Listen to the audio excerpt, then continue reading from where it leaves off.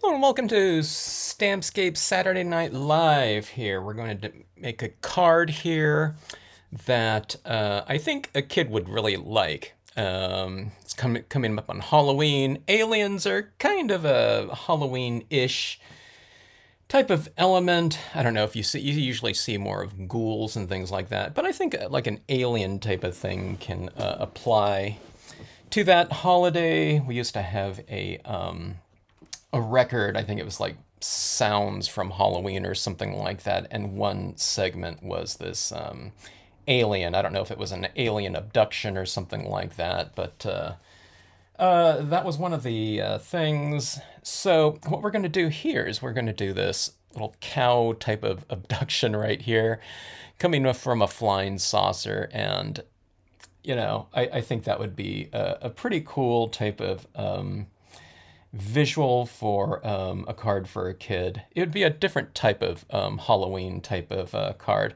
Hello, Beth. How are you tonight? So, with that in mind, I thought we would go with the printable holographic vinyl with the stars in there. I think a kid would really get a kick out of that type of paper being used. Why not add it in there? Now, I'm going to try some new things on here. I've just gone with white ink, Brilliance ink on this type of paper to this point, and it works really great because you can use it as a base. But I thought I would try some black ink on here as well to get some darker elements. After all, it's supposed to be a nighttime type of sky. I don't know if I'm going to be able to get it very smooth on here, but I'll see if I can kind of pull it off. I have a feeling that I'm going to go on here with the black Brilliance ink, and it's going to be really splotchy. So this is an exercise for me here.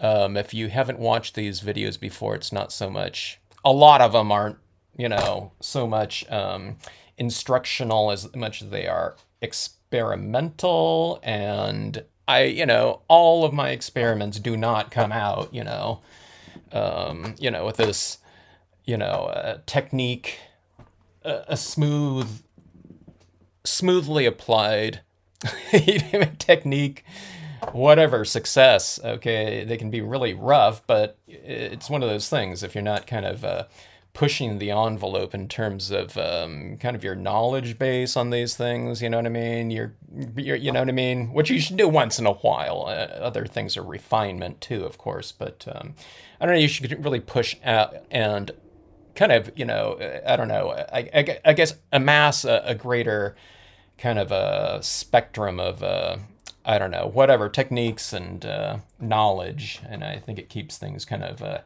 interesting in terms of kind of the creative process. So we're going into the lab. Hello, Kay, Linda, CM Hawkins, Linda, Kay. Anyone else that's on? Good to have you here. Hope you're all well. All right. So here's the composition right here. There's going to be this little meadow down here. This happens to be the meadow large. Just an instant, base layer for this. These trees right here. But again, this is the printable vinyl, okay? It's not the holographic cardstock, okay? So you can use pretty much any type of ink on here and it will stick. It's the same type of thing that's just on the standard holographic. This one's the starry. This one's just the holographic here. You can use dye-based inks. Brilliance stays on, and shockingly, the Clair oil-based pigment ink dries on here as well, where the Clair does not dry on your standard printable photo paper, okay? These two papers are meant to go through inkjet printer types of things, and if you use standard pigment inks on those types of papers, your Kodak, Canon, typical, paper, photo paper things. I don't know, it never dried for me. Maybe there's other brands that dry, but just keep in mind that if you're using this type of printable vinyl, okay? So use whatever you have. I would say, if you have this type of vinyl. If you're using something like, if you want to replicate this type of thing on a holographic cardstock, then probably use a StazOn or something like that, something that's going to stick to those types of surfaces. Completely different surfaces. They, you know, a lot of them look the same or similar in terms of holographics, but ones that are printable, they have just a completely different surface that allows you to run it through an inkjet printer and print. Okay, this is going to be, I have to draw my own flying saucer. I don't have a flying saucer, so. Hello, Yvonne. I'm going to do just, you know, kind of a goofy looking flying saucer, one that, you know, a kid might draw, or the kid in me on this one. And we're going to glue it up there, okay, or tape it. You know, typical flying saucer type of thing. And then there's going to be a beam of light coming down. I haven't decided completely how this is going to look here, so, or how it's, I've done this type of thing before on glossy cardstock and dye-based inks and whatnot, you know, and I've had a beam, you know, masked off, and I've kind of made the area around it a little bit darker where it's retained, you know, the white. This one might have to be an additive process because I'm starting off with this really loud surface right here. So the question is how do I get kind of a nice translucent light beam, you know, where it's not like some kind of opaque, you know, marble column or something like that, where it kind of looks like light over the top of this. I don't know. You know, if I was someone that worried kind of about, you know, about whether something or not is going to come out, I wouldn't attempt this. So don't think that way, you know what I mean? Just kind of go into your things, and like I said, your stamping room is your laboratory, you know, or think of it that way. A lot of times. It doesn't have to always, you know, but, you know, when it comes to kind of experimentation and whatnot. Okay, so I need to block off this bottom portion right here because I've stamped this meadow just in black ink. We're going to have a meadow full of stars, right? And I want to utilize things like my colored pencils in here because I have a lot of control over colored pencil usage or something like that, where when I'm using these kind of like really loud surfaces like this that, you know, are a little bit harder to contain, you know, and to utilize in a stamping format, it's nice to couple that with, you know, a type of medium that is like ultra, you know, controllable, you know, because colored pencils, you know, I mean, you start using them and you can use them. No one's intimidated by the use of colored pencils, you know. I don't think. I didn't use them for a long time because I like using other types of things that got a little bit more stronger in saturation and values and whatnot. But, you know, you can just build up colored pencils as slowly as you want to. And that's something that I like, using this type of crazy, loud, wild, visual, reflective surface. Okay. All right. So that being said, I need to use some, I want to put in some clouds in here. And I need to block off this bottom area here where I don't have a bunch of stars showing through it, okay? And I'm going to have, I'm not putting it just down in this area. I thought I'd have some clouds in the background, you know, for some extra texture and whatnot. Again, I don't want to fuss too much about this because I want it to be real kind of free form, and, you know, I want this card to be kind of like in the spirit of making it for a kid. And in some ways, I think, you know, I want it kind of kid-like in terms of applications, not in terms of abilities, you know, but, you know, reasonably, I don't know, whatever, competent, I guess I should say, in terms of, you know, some types of processes right here. I'm going to make this a little bit more irregular here with my cloud. I'm not going to have just the clouds going across the bottom. I'm going to have them a little bit more, I don't know, kind of stylized in terms of their shapes here, or the structuring in the sky, I should say. So a little bit more angled. I did one, this one the other day, and it was just too, it was too straight across, you know what I mean? It would have been benefited from this kind of going down a little bit lower, you know, this is just too symmetrical for me. So that was another experiment though, but in the end it's like, you know, I wish I would have done a couple things a little bit different. So I want to do that card again, with those little refinements in mind. So when you're going into your things, this is what my teacher always used to say. My illustration teacher, he'd talk about final pieces, really commission pieces and whatnot. He would talk about doing preliminary types of pieces and seeing them like little rehearsals, and then you go into your final performance, which is the final piece. And as students, we thought, we just want to do the final piece and not go through all that preliminary work, but because we're lazy and whatnot. But I mean, he was, he's definitely right.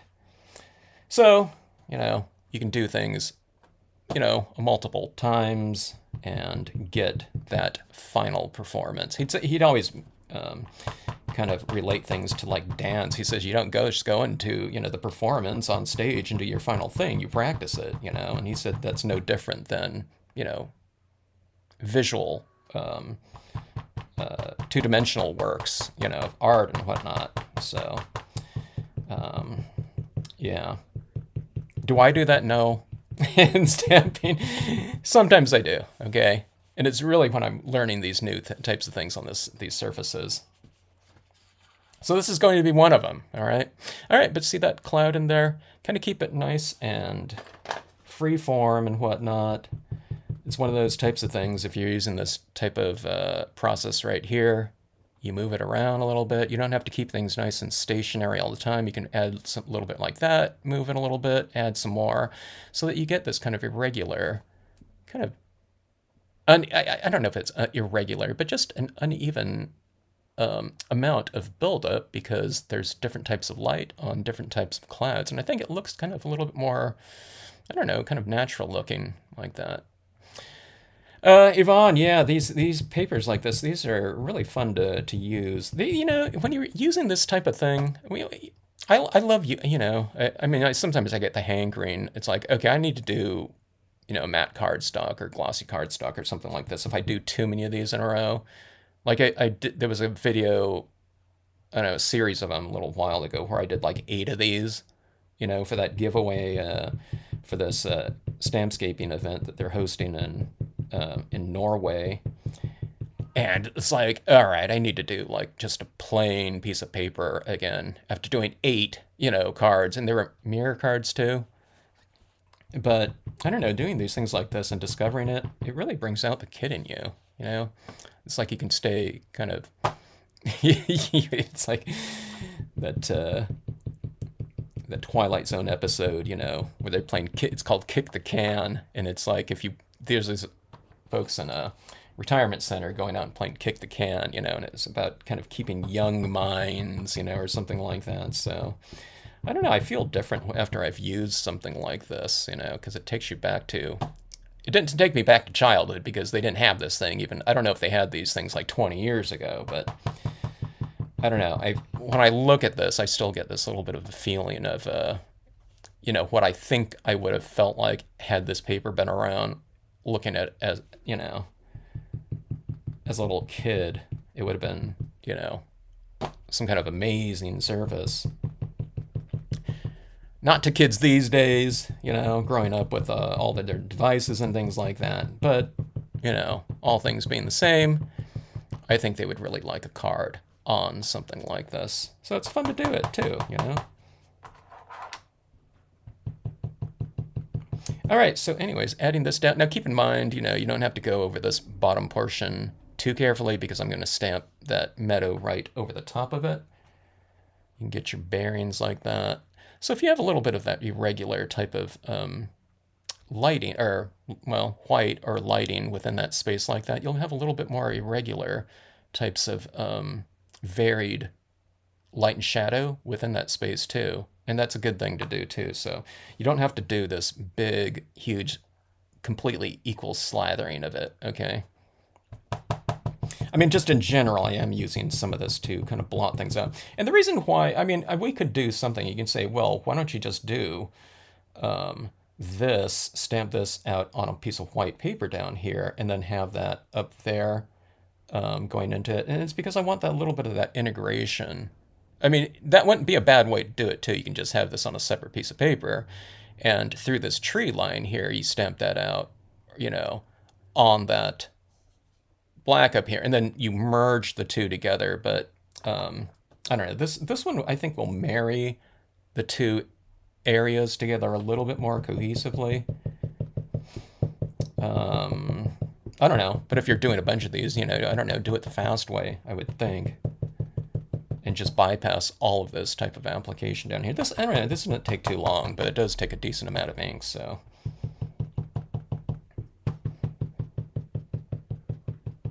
Hello, Paulette. Good evening to you. Yeah, are these fun? You know, these are fun clouds here, Linda. I do believe they look kind of realistic, or more realistic. Not that, you know, everything has to look realistic in scenes by any means. I'm for kind of stylized and surreal looking elements and whatnot. Okay, now after you do something like that, what you can do is you can kind of go up and go above that kind of template, you know, I mean, you're making a template with your paper towel like this, right? And you go above it, and that creates a little bit more of that kind of lighter edge to it, a little mistier edge like that. And I think that'll look good, you know, when we're thinking about this abduction light.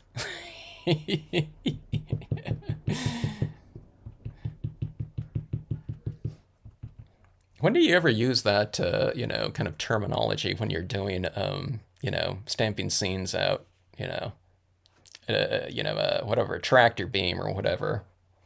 Okay, so let's go with some additional clouds up top here. I'm going to have this kind of flying saucer, I think, coming out of the clouds, or I don't know, you know, there'll be a little bit more clouds up there. And plus, I mean, just having a little bit more clouds up here, it kind of caps off the top of it too, you know.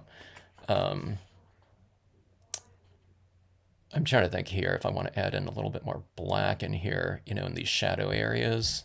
Maybe I'll do that after I stamp it. I'll see what it looks like with the meadow stamp down here. I think I'm a little bit bright on my camera here. Let's tone that down a touch. There we go. All right, so let's go up here. This. All right. Let's see. I'm not sure how to do this here. I think what I'm going to do is I'm going to bring in some cloud from over here and then over here. Or do I do it the opposite? Do I have a brighter cloud here where the UFO is going to be? Maybe it'd have to be like lighter here and darker over here. Okay, here, let's just keep this easy, okay? Because I'm thinking now. See, I'm not thinking in terms of the process I'm going to be doing here, because I'm going to be trying something different. So I was thinking I might want it a little bit darker in here because I'm going to have this silver UFO right there. And there's going to be lights on the side of the UFO. But I was thinking, okay, if I want to make this darker out here, I can just do it with the black ink. So, see, I haven't been using black ink, so I'm not kind of thinking in those terms right now.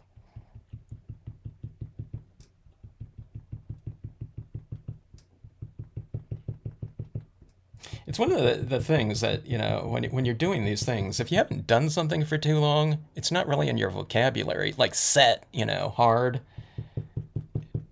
And there's certain types of notions that we have, you know, that, you know, I'm just like anyone else. You kind of get stuck with. That's why I haven't used the foils, you know. I mean, they've been around for years, but I just started using them last year because I don't know, I didn't think we'd be able to stamp on them, you know, until I started using like the Brilliance ink right here and the Brilliance black. And then, this printable vinyl, I mean, what? It's like 3 weeks ago or something like that. Never would have used it at all. Had not a pack come across my desk, so shocked that it works at all. I'm shocked that inks like this, I mean, this is, you know, pretty well set on here. See, this, you cannot do this on foil. So that's something that I thought would be happening on this printable foil, vinyl, okay? But see this right here? I don't have like any ink on my hands, and that's just, well, a little bit. But that's not too bad for running on, running it over something that you just applied this down. It doesn't look like it would, first of all, it doesn't look like it would stick from everything that I've been practicing on the holographic cardstocks, the foil cardstocks over this last year. So, yeah. Okay, so anyways, that's my cloud up top there. Let's see. Let's go with, should we do this? Yeah, might as well. I'll add this down. Let's situate this right here. And we'll have our UFO kind of right in there. Tractor beam coming in here. Cows kind of, I'm going to have this cow kind of going like this or something, like rising up like that. I thought I would have like this one, like that, getting beamed up like so. When are we ever composing kind of cows getting beamed up to a UFO in scenic stamping? Hardly ever. Maybe once a month at most, All right, so what ink should I stamp this one out in? Should I go with the Claire Stays On the Brilliance Black? I'm going to go with, let's go with the Stays, no, let's go with the Claire, I think. I'm trying to think of what one is going to give me the strongest, darkest impression here. Oh, let's go with the Claire. When I'm using certain types of surfaces, I can't use that Claire because it won't dry on them. So sometimes I start missing using that. So let's use that one because it will dry on there without any problem. I didn't think about this Hero Hues one here. For my tractor beam. This one's a little bit, this Brilliance dries really fast and this one would dry slower. So I'm wondering if I would get a more translucent beam using this. I don't know. Maybe we'll just stick to the Brilliance and keep things simple. All right. If we don't play with holographic papers, we won't be young. Yeah, that one guy, he refused. In that Twilight Zone, the movie though, as we pan out and he's kind of left there to his own, by himself, he's going around and kicking that can, and Scatman Carruthers goes, something like, he'll get there, or something like that. So it's like a happier ending instead of, please come back.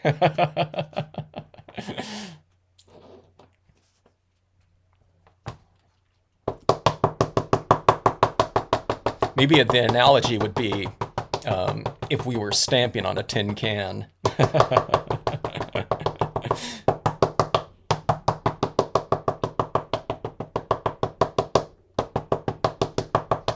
Or maybe for stampers, we stay young if we are doing something like, in stamping that, everyone was doing in stamping 20 years ago, I don't know, what would that be? Everyone was embossing. It was glossy cards. Oh, pens. Maybe we all have to use like Marvy markers to color our pens up to, to stamp them out or something like that. No pads or anything like that.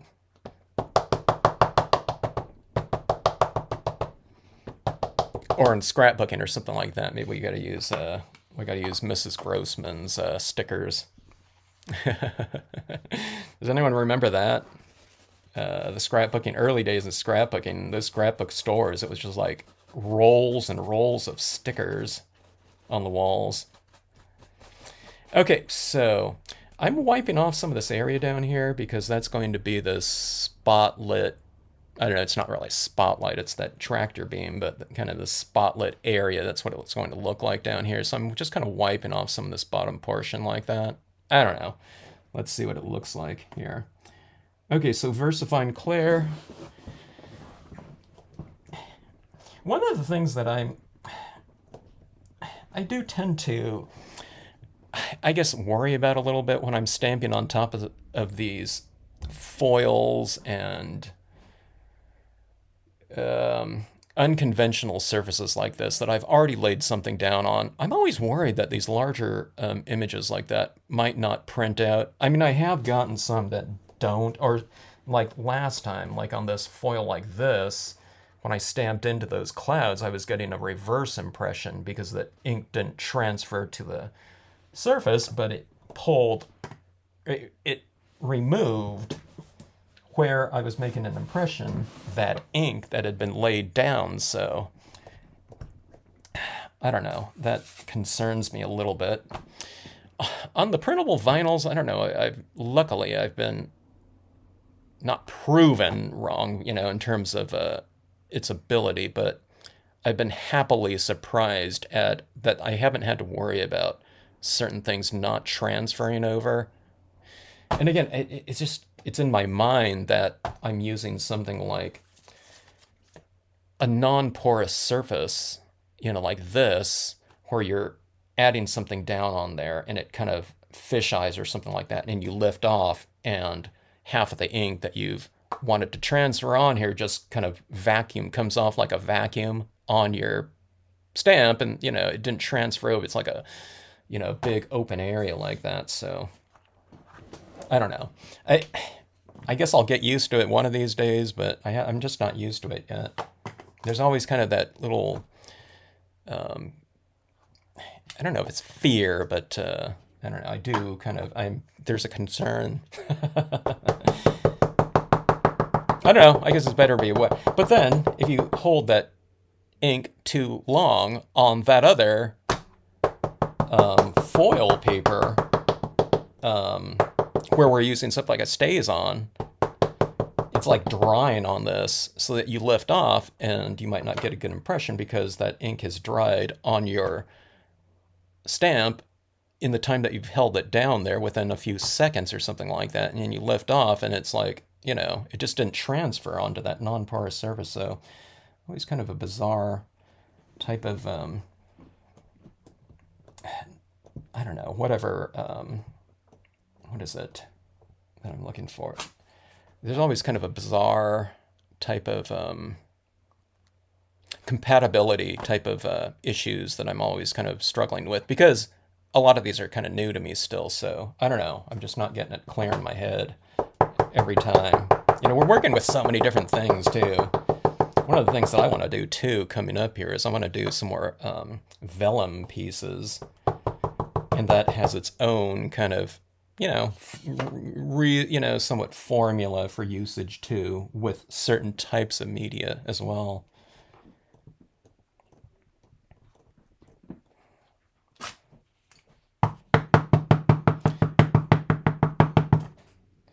All right, let's see here.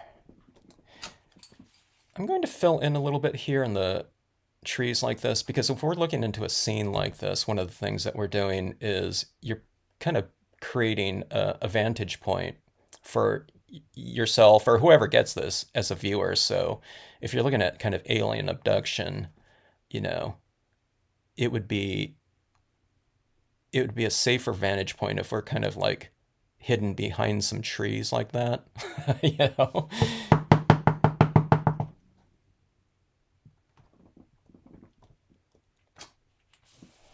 So create a little bit of a protective barrier for yourself, but don't close it off so much that you can't see anything either. You know what I mean? I want to have that cow down here, so I don't want to put this right here, and where we're like completely safe. Okay, now see, I've lost some of that cloud up here, so I think I'm going to add another cloud in here. So it's not like, okay, you add the clouds, then you stamp in there, and you can't add any more clouds. You get that and get your kind of bearings going in terms of your positioning of your main elements, and then just go and add in some more. So I think this would be, benefit from some additional clouds in the background and texture maybe, but not too much texture if we're going to have something like this that we want to show up in there.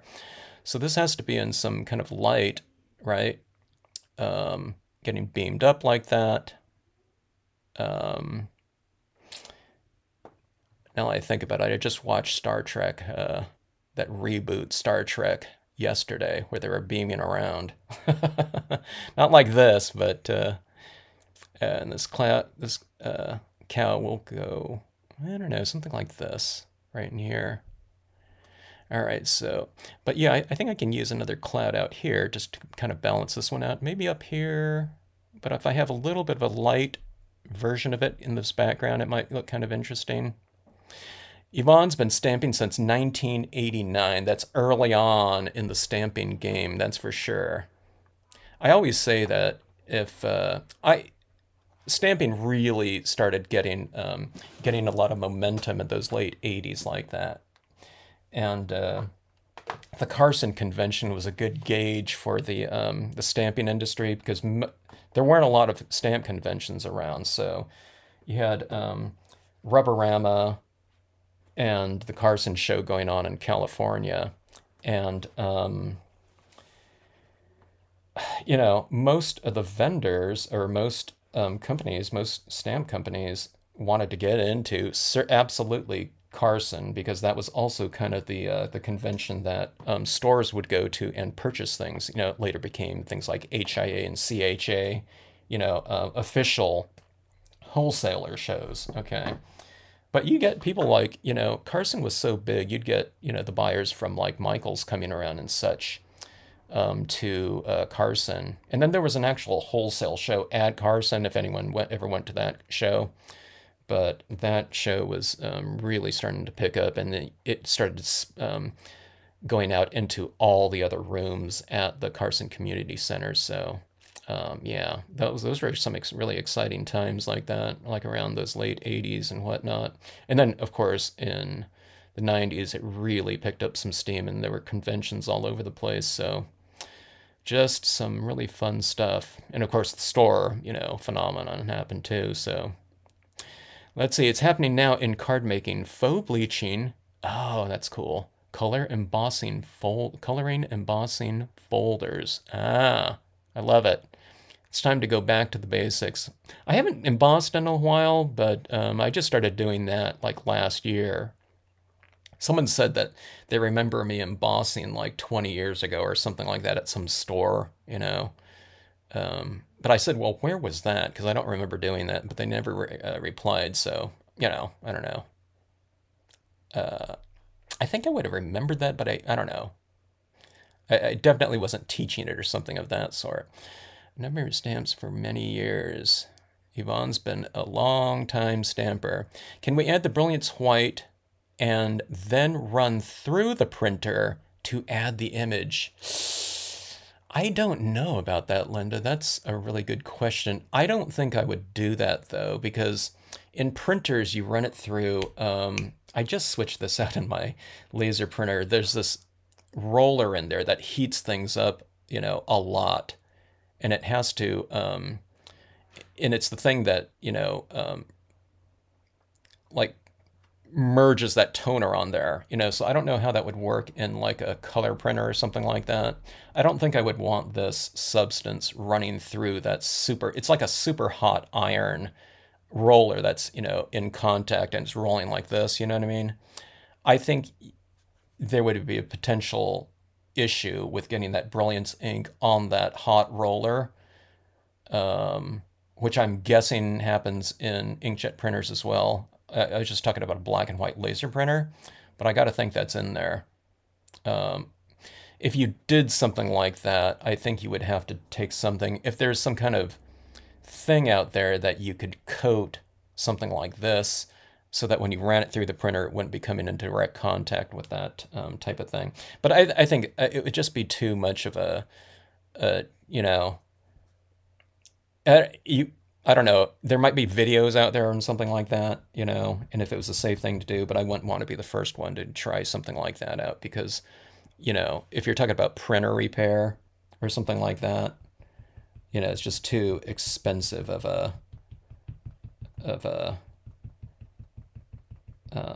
experiment, I think.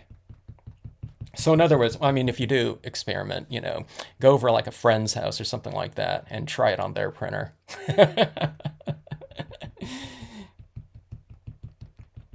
Do I always have to say after that type of comment, yeah, I'm just joking, you know? I hope everyone knows. If it sounds absurd, like I think I've mentioned before, I'm just joking, okay? I don't know who's watching. Someone might be watching for the first time, and it's like, yeah, I'm never watching that channel again. You know, someone's talking about, you know, not caring about other people's stuff. Okay, let's see here. Is that too kind of open an area like that? Like I said, I wanted to go for a little bit more of that irregular type of thing in here. Let's go like this right here. But let's make this one really transparent, okay? All right, so I'm just going to put a little bit down like so.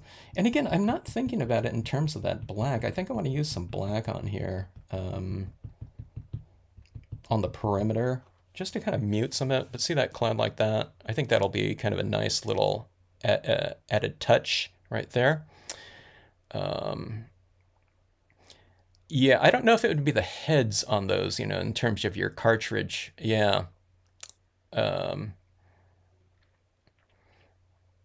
I don't think I would try it. It was the embossing that got 90% of the people that were in stamping, I think, in the 80s especially. It was maybe early 90s too, but embossing was the thing that really got people into stamping. I'd ask how people got into stamping. A lot of times, you know, as we were sitting around waiting for workshops to start, I don't know. I was just always kind of curious, you know, just to, you know, create some conversation or whatever. And I'd say, how did everyone get into stamping? And, you know, would go around one at a time. And it was always embossing. Like 8 out of 10 people would say embossing. But then it changed in the late 90s. It was 8 out of 10 people would say Stampin' Up! Got them into stamping.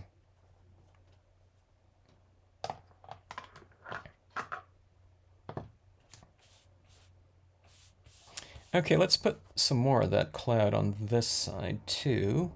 I guess that little tractor beam would be the thing that would be one of the more kind of dominant light sources within this type of scenario here. So we'll have some of these clouds reflecting some of that light in here, okay?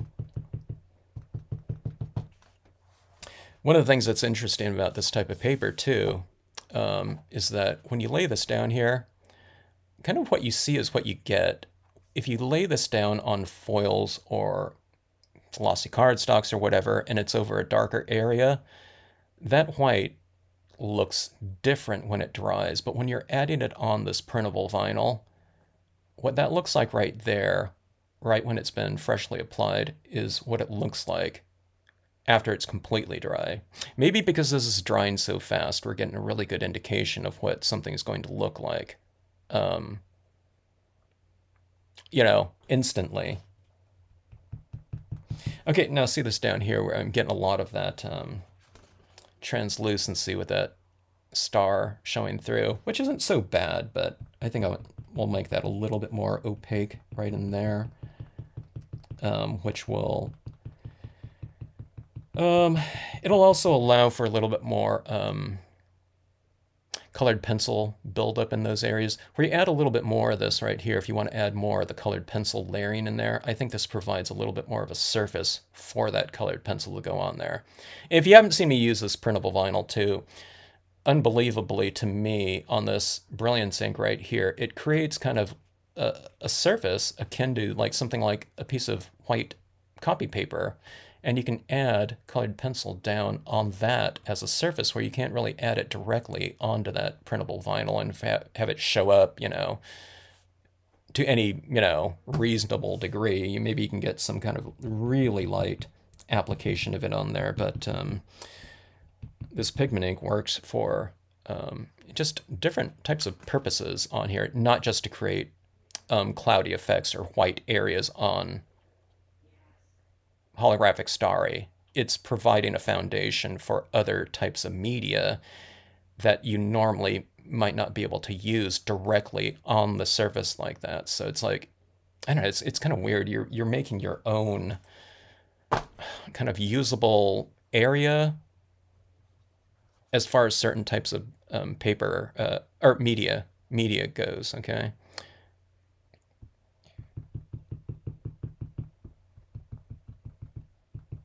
All right, so something like that there. Okay. I'm trying to imagine this with some of that black ink, which I don't know, I haven't done it before yet, so I need to see what that's going to look like here. Let's see. Linda has cloud pics on her own, probably referring to the photo stamping, which is excellent. I really like the idea of photo stamping. If you have your own pictures too, because I was mentioning to someone that if they have their own pictures used and they're using it in a photo stamping kind of exercise, this is just stamping on top of a photograph right here. That's with the palm trees. But if you have your own photographs like that, I don't know, it can be, you can, I don't know, it can take you back to, that moment when you took those photographs and you utilize within your, your stamping process, which creates a little bit of, an additional layer of kind of meaning, personalized meaning behind things. Or it'd be kind of cool. It'd be really kind of cool if you had some kind of like photo that you've taken when you were with someone, you know what I mean? It'd be kind of cool. It's like, oh my God, and you're sharing a sunset together, and it's like you make them a card at some point in time later on using that same sunset. You know what I mean? Like a friendship card or whatever. Wouldn't that be cool? Okay, so anyways, here's that cloud. Ooh, that one's really bright like that. But again, we're going to go in here a little bit and add some additional tones in there. It almost looks like daytime in here. It's so light, huh? It is starry though. I need to, here's what the type of thing that I need to consider in here is that I'm not going for something like super realistic or anything like that.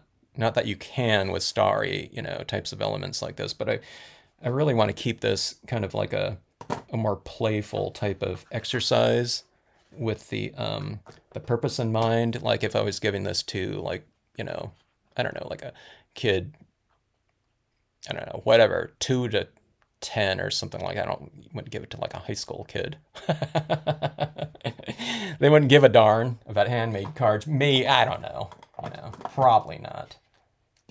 Okay, so let's see. So these two are going to be in here. If you just joined in, this is going to be like an alien abduction card, kind of a Halloween-ish type of theme. Like that. All right. Okay, so I'm going to put this UFO up there. And again, we're playing, we're using holographic printable vinyl like this, okay? We want to keep this nice and light in terms of the theme of this here. Let's see. So, standard UFO types of things, it's going to be like something like this. I'm going to have these little things like that. We can have like a little, that little dome up top like this. I'm drawing this sideways like this, and then the tractor beam's coming out like, I don't know, it's like this or something like that. It's going to go down like that.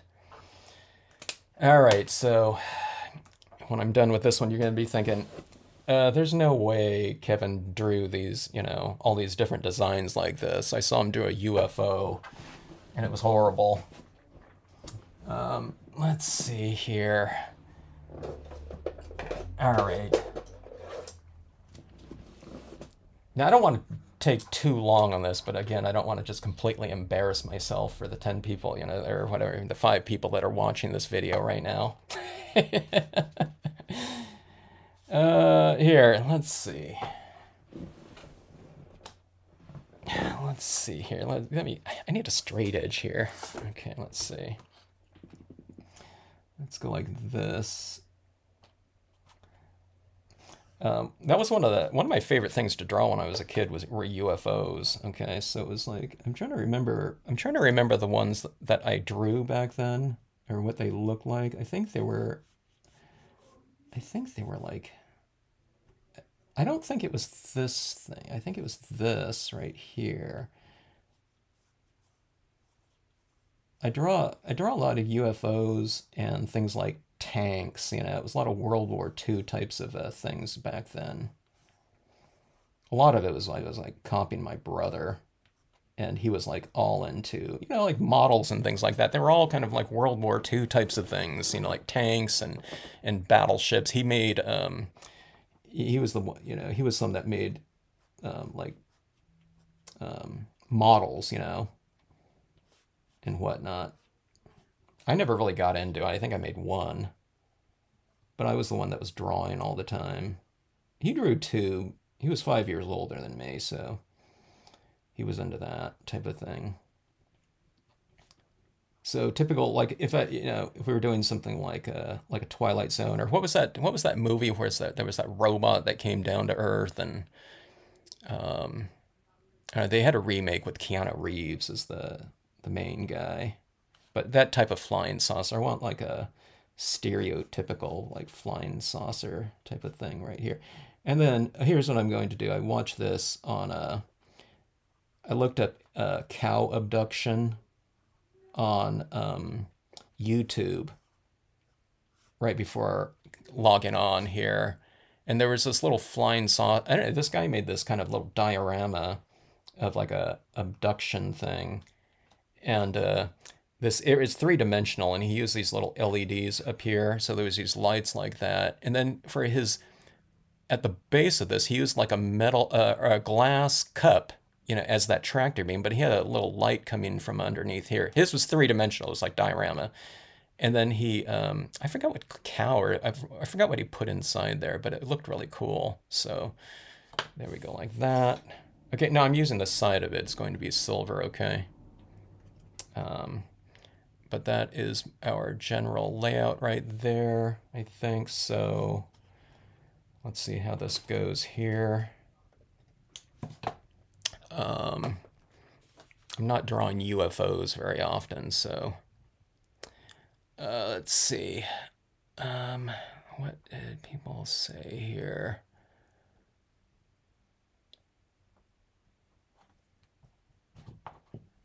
Thanks for joining in the chat. Equally equal it madness. I can't even. My text here is really small. Sorry about that. Thanks for joining in on the chat. Great to have you.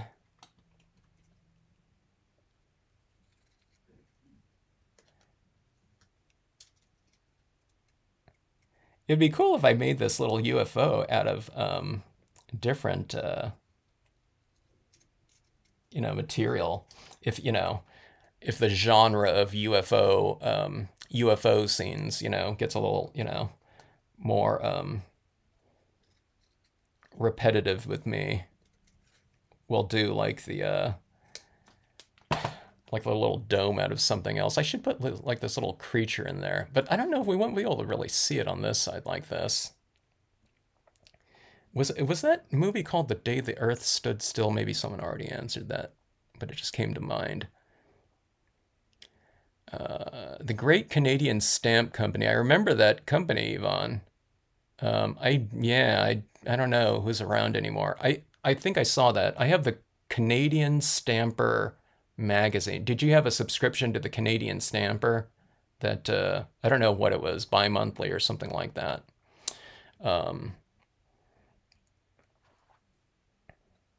Yeah. Phyllis, yeah, The Day the Earth Stood Still. Thank you. Thanks, CM. Yeah. One of the things that's really awesome about these chats like this is that anytime we're trying to think of something like that, someone knows the answer to it. And some of it's, now that was a big movie, but I don't know, things like on media and stuff like that. I was on that workshop the other day with a bunch of people from the Foiling Snobs Club, Facebook group. And any questions? See, that question came up about the running this Brilliance ink through a printer, someone in there probably would have known that because they use those, they use all kinds of different things in that, for the people that are doing like foiling all the time. And I don't know, it was really awesome. Okay, so here, I need a smaller permanent pen. Let me go grab one of those.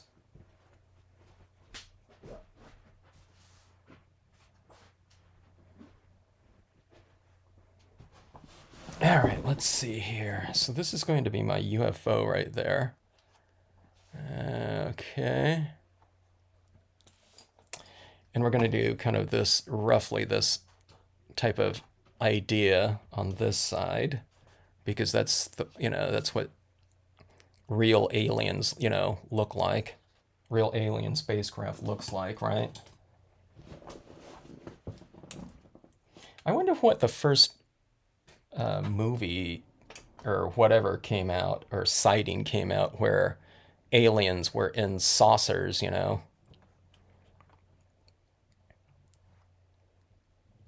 Mulder and Scully. I wasn't watching kind of series TV during those days, but I did start watching it kind of in syndication a little bit more. But I remember there were like coffee houses and things like that where they would have viewing parties, and it was like on a certain night, and then they changed nights or something like that, and that really messed up kind of the plans for some of those coffee houses.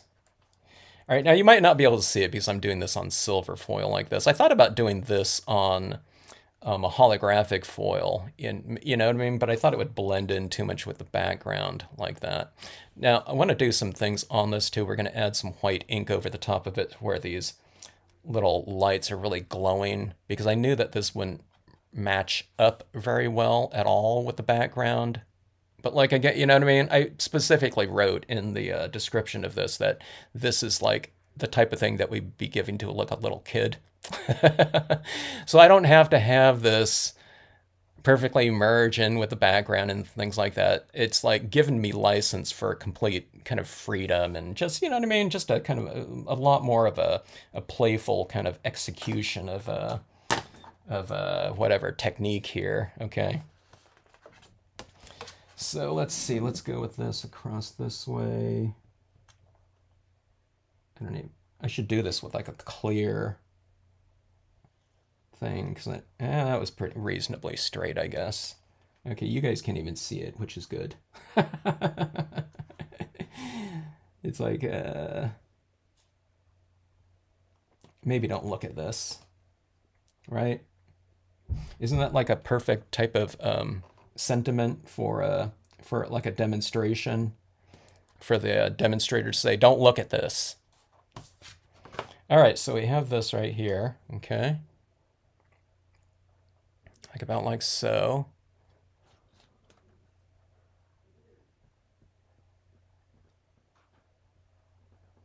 So I'm going from memory when I saw that alien. And I think, okay, so these circles right here represent light. So I'm thinking that I'm going to use I think I have a good applicator for that, which is the 3mm paint pen, all right? And then we'll add in those dots right in here. Hello, Deborah. Thanks for joining in. Viewing parties for The Walking Dead every Sunday. Where do you live, Phyllis?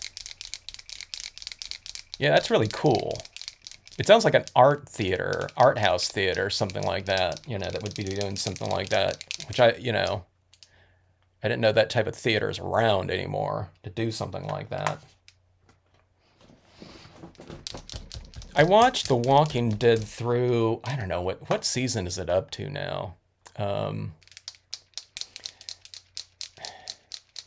think it was like the second Negan season or something like that. Was that his name?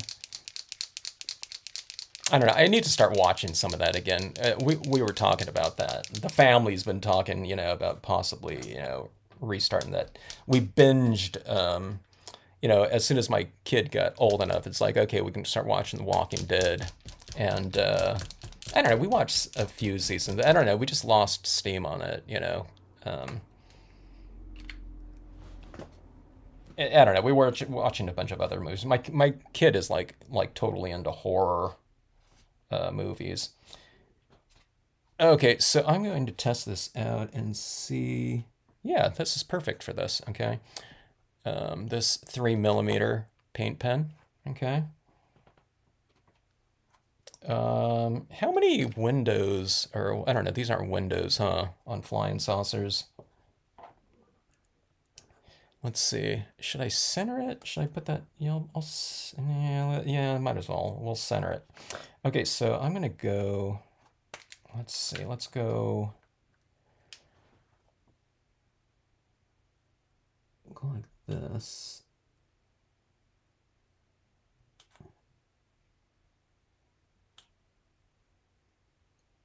Looks like roughly 7 will fit on here.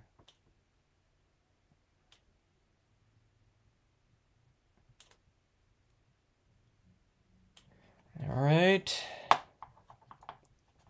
Boy, that sure looks like a realistic UFO. Yeah, it's not too bad.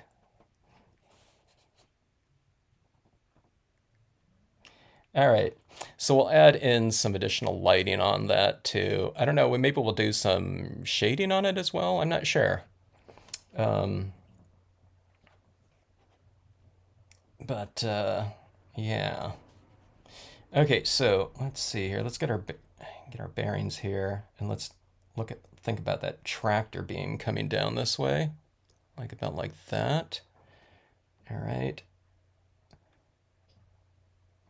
The tractor, I've been able to get kind of roughly what I think I've been going after with these clouds right here.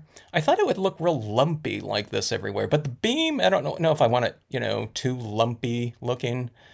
But I don't know. I haven't had too much problem with it here. I thought it would be too rough to get like a smooth looking beam. I don't know, I'll take it real slow here, I guess. But let's go with, I'm going to measure this out a little bit. I usually don't do that, but okay, so I'm going to put a little dot up top right here. And let's see, that beam will be roughly, let's see. I'll have that as my vanishing point up there. So it's coming down here, so by the time it gets to that, it's like that. And I'm trying to, what I'm doing is I'm looking at the base of this right here, where this is going to come in contact down here. Okay. And so let's go. Okay, so that, I think that'll be about right. So let me measure this off a little bit. So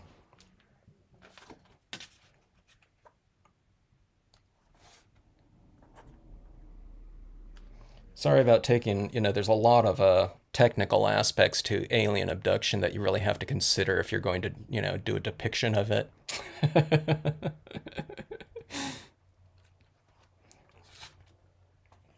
the the uh, the distance between the sides of your cards in terms of the angle of the beam, you know, are going to be really key to making it look realistic.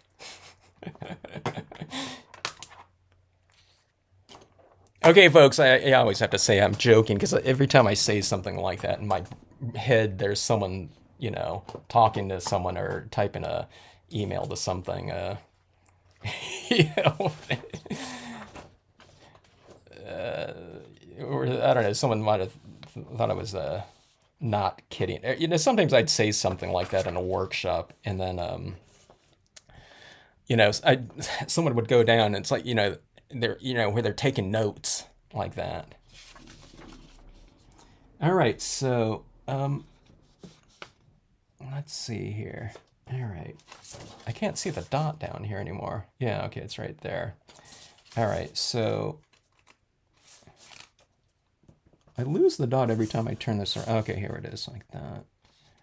Okay, and where's that ship going to be? The ship's going to be right here. So let's do kind of a little dot right here. Okay, so that's our vanity. Okay, you guys can't see that at all. It's just the paper's too light, but there's the dot right there. So this beam's going to go roughly, or not roughly, but exactly from, oh, let's see, going like that. And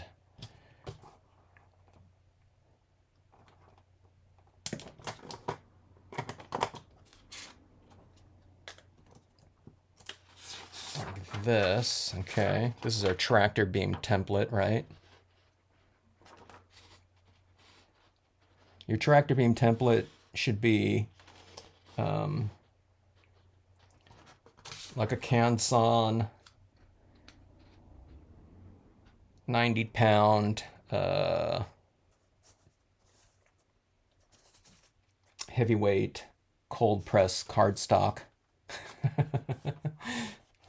All right, so that is it right there. It's like tractor beam design, you know. It's like the thing that takes the longest in doing this whole card, huh? It seems. Okay, so I'm just going to add this down like about like so, and my gosh, I can't even see this from my angle that I'm at right here. Sorry if my head gets in your way. Okay, so like I said, I'm going to add this in very lightly like this. Okay. Can you see that at all?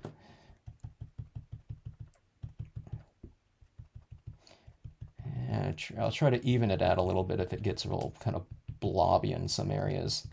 And if it gets real blobby, I'll try to make it look a little bit more purposeful too. Now see, one of the things that we're going to have to do too is after we stamp those cows getting, you know, in here, I'm going to have to put some of this lighting on top of the cow as well, you know, where they're illuminated, you know, because this is like it's like a really strong spotlight, right? So here's my theory right here. I have a lot more ink right up here where it's lighter at the source of the light, and then as it moves down here, it's getting a little bit lighter, okay? I'm trying to think of if I want to add this right over the top of my tree line right there. I don't think I want to add it completely over the top, but let's illuminate some of these trees right here that are within that beam, you know, that light source a little bit. So let's make them a little bit lighter, and especially like over the top part of those trees. Maybe not over the whole thing, you know.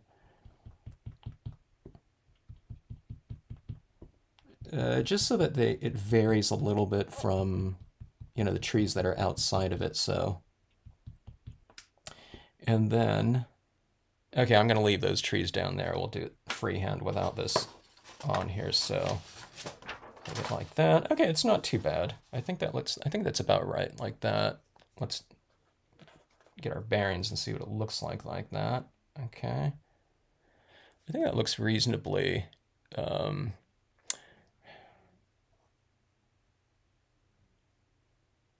I think that looks reasonably,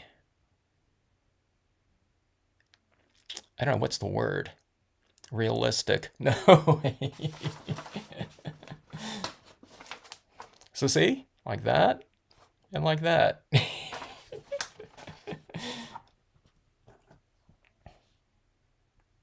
I feel like gluing this down already. And okay, so I'm trying to think if I want anything else out here on the sides, to the sides of it. So again, here we're going like this. Kind of getting, you know, I'm starting to see kind of what this is going to be looking like a little bit right now. Like this. I want maybe like this. So you angle them this way and then this one the other way. If they're going like this way, then you go with this one a little bit this way. Okay, so you keep this kind of this serpentine type of visual going up like that. Okay, I think it looked better like this though. I don't want to go like this though. I guess you could, but I think it takes it away a little bit too much from if you put something upside down like this at first viewing, you know what I mean? If someone just glances at this, they're not going to know what these things are. And you want to be able to capture, you want someone to be able to kind of notice like instantly a little bit of what's going on, okay? And like if you put the especially like these cows like that are just too much, too flipped like that, I think it would be just I don't know. I don't think people would know what that is. Maybe that looks better up like way up there, like that. So they're going off in perspective like that. You have the larger one right here and smaller one like that. So um, beams of white like vertical lighthouse beams. Yeah, this is an excellent uh, lighthouse type of effect to utilize in here. I just gave away my starry lighthouse scene that I did, I don't know, when I first started experimenting with this, which hasn't been very long. Let's see, what does that say? I would create the beam area and then decide if you need more clouds. Okay. Um, that would be a good idea too. I just kind of do those lightly because I knew I wanted some because I needed some containment around in here. And remember, I want to utilize some of that black in here too. Just your standard AMC. That's interesting. Huh. Showing that Walking Dead. I'm surprised that Walking Dead, though, they're still doing that. I didn't think it was quite as... I don't know. Is it still... I don't know. Do you ever go to that there, or Phyllis? Here doesn't do anything like that, unfortunately. Yeah, I thought it would be more of the art house things, but I don't know. A lot of those theaters are, there's a lot more things like classic movies showing in the theaters these days. I find they were doing that before a little bit, but I would have thought more of the types of theaters that would have more of the like the film festivals going like that. Time to produce some UFO stamps. The UFO nature, or it wouldn't be called nature. It would be like unnatural. The unnatural. Set number one.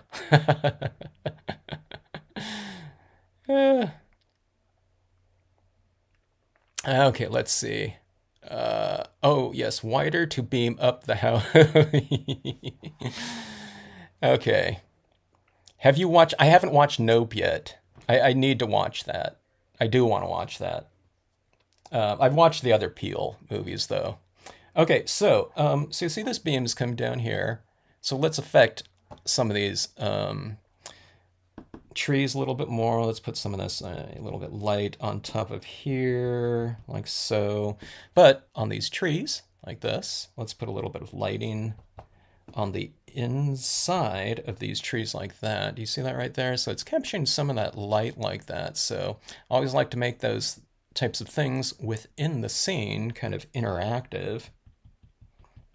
You create dialogue, okay, when you're doing visuals. It doesn't have to be scenes, but scenes are a really great place for visual dialogue to happen, be it, you have a fisherman here and, a fish jumping out of the water over here, or just, there's a cabin over here and someone walking up a road to the cabin. So you're creating visual dialogue between, the subject matter, focal point, or whatever, and the destination, okay?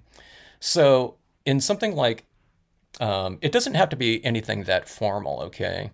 But within scenes, it's really awesome because oftentimes we're depicting some sort of lighting within some kind of scene. You don't have to have anything like formally, like a sun showing there, but there could be light, a lighter area in your scene, and then you just have this could be your visual dialogue. The strongest visual dialogue could just be a little bit of pigment ink on a tree that's reflecting that light. So you have lighting coming in from some direction, and then you have that light reflecting off some of these.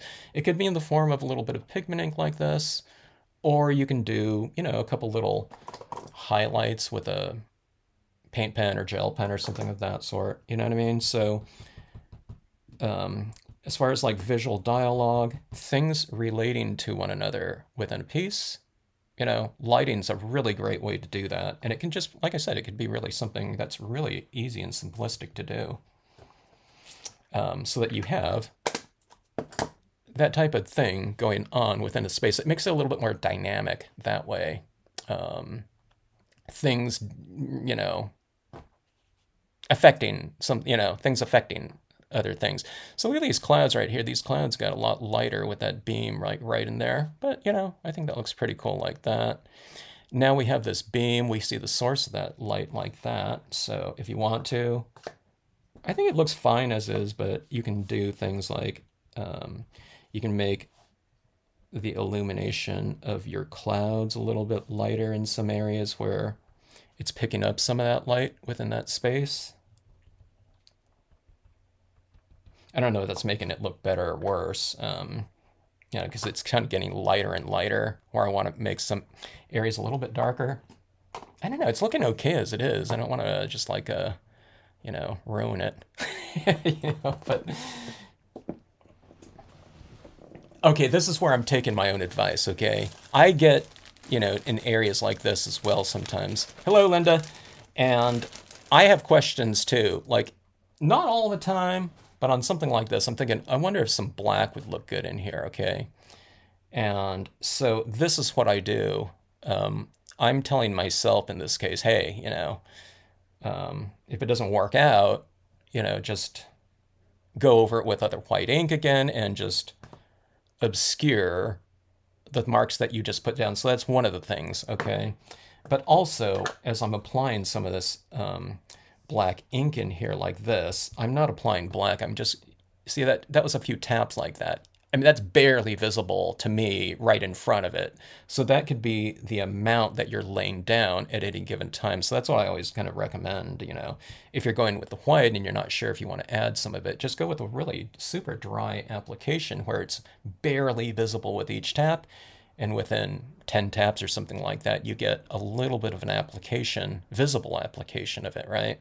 So it's hard to kind of mess up when you're just adding in just this tiny little bit, you know, at a time of any given medium, okay? It's when we kind of go in there like this and, you know, the big slathering of whatever it is, that it's a lot more out of control that way. It's a lot more spontaneous, you know, and I'm all for spontaneity and just kind of, you know, charging into something as well. It's like more akin to like, you know, stamp expressionism or something like that. But I would do that on a type of medium that you're really comfortable with, you know, where that becomes part of that kind of process or energy. But for me, if I'm kind of experimenting around with something, I'm not sure if I want that type of expedient, you know, kind of process like this. Okay, so this is what this is looking like right here. I'll show you the difference between this side and this side right here, you know. Now it looks kind of out of place right now because it's the only thing that's of that value across the whole thing. So you kind of have, when you're adding anything new into the mix and you're only adding it in one area, the other areas don't relate to it at all. So you kind of have to, you know, blend it around a little bit or utilize more of it across the page. That goes for like little tiny like highlights like that. If you add like a bunch of highlights right there, it's going to look totally out of place where there are any other highlights anywhere else. So keep those types of things in mind when adding something like that. I think it looks pretty good like that. See that cloud right there? It's a little bit more, there's a little bit more volume to it, I guess. And again, this is going to be a little, you know, this is going to be, you know, it's supposed to be nighttime here, so. And I want it to be slightly ominous, you know, but again, you know, I don't want it, you know, like spooky or anything like that. It's supposed to be just fun. All right, so this is what, again, this is what I'm adding here. It's like a 2% it's like a 2% gray, okay? So, you know, with repetition, if I add it down there, I'm probably achieving like a 5% to 7% gray maybe right in here. And this is going to give me a little bit of that vignette in here, okay? So this is like really light down here. Yeah, maybe I'll add in some of the, something like a sedge filler down there for a little bit more texture. And remember, after you add the black on top of this, you can always add more of the white, okay? All right, let's see.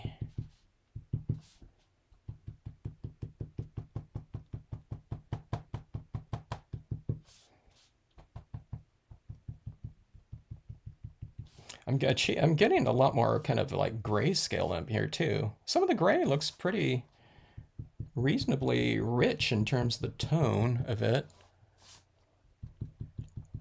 I guess you can add like a template like this and you can add in like some dark areas as well, you know? All right.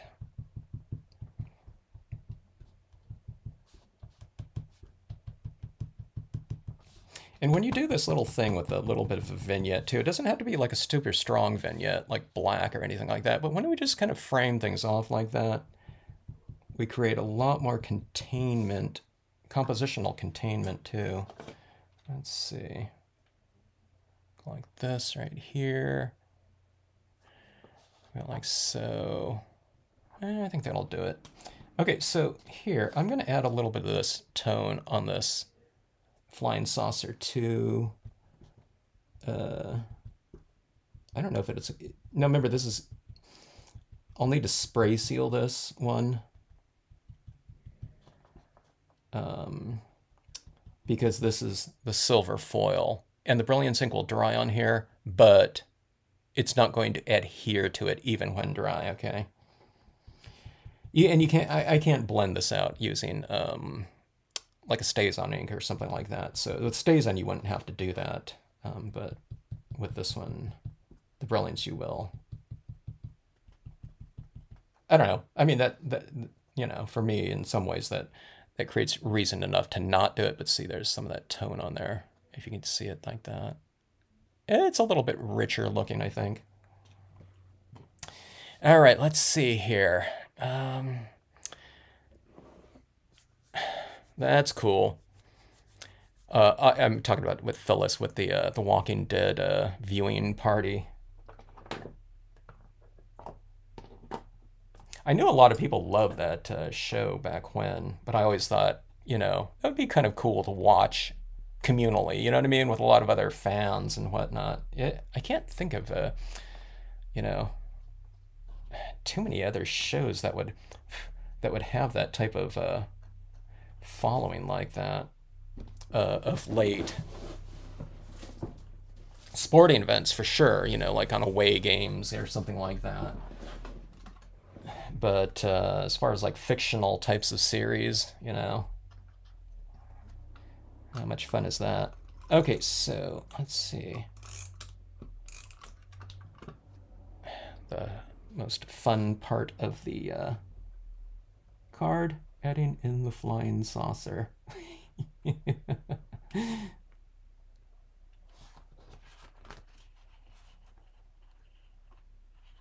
Okay, go like that. I'm like touching all that black up there right now. I'm finding that kind of smudging it around, I think, is helping it a little bit. Okay, so let's go like that. And let's add in, should we do the cows right now? I'm going to add in that, I want to see that flying saucer with those kind of glowing lights on there too. All right.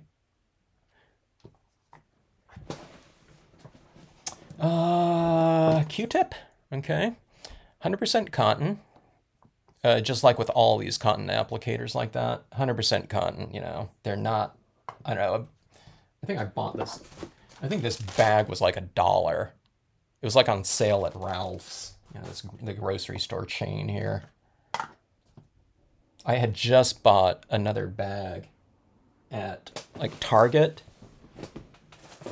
So this was the Target one, okay? And these cotton balls are larger, and but they're not as dense. They're fluffier, airier, okay? But then these ones, they're 100% cotton, but they're a lot tighter though. And that's what I think I like these ones better.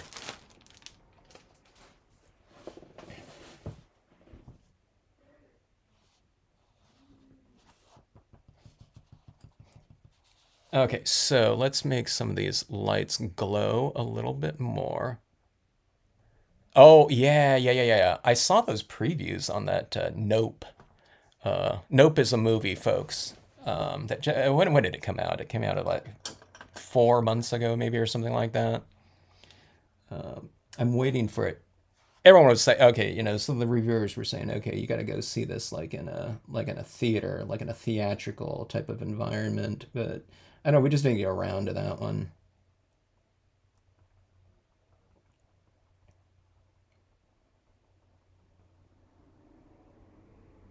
So we'll be watching that at home. But anyways, you see a little kind of that glowing light. So instead of like when I was talking about visual dialogue, when you put something like this too, I think that looks fine as is. But then when you do this, when you have this kind of this mistier kind of diffused lighting right here, in a sense, what you're saying is that there's moisture in this air between us and this ship, or right around that ship. So that lighting right there is, in a sense, it's having some visual dialogue with all that mist that's in the air right around it, right? All the sediment in the air and whatnot, because it's reflecting off something. So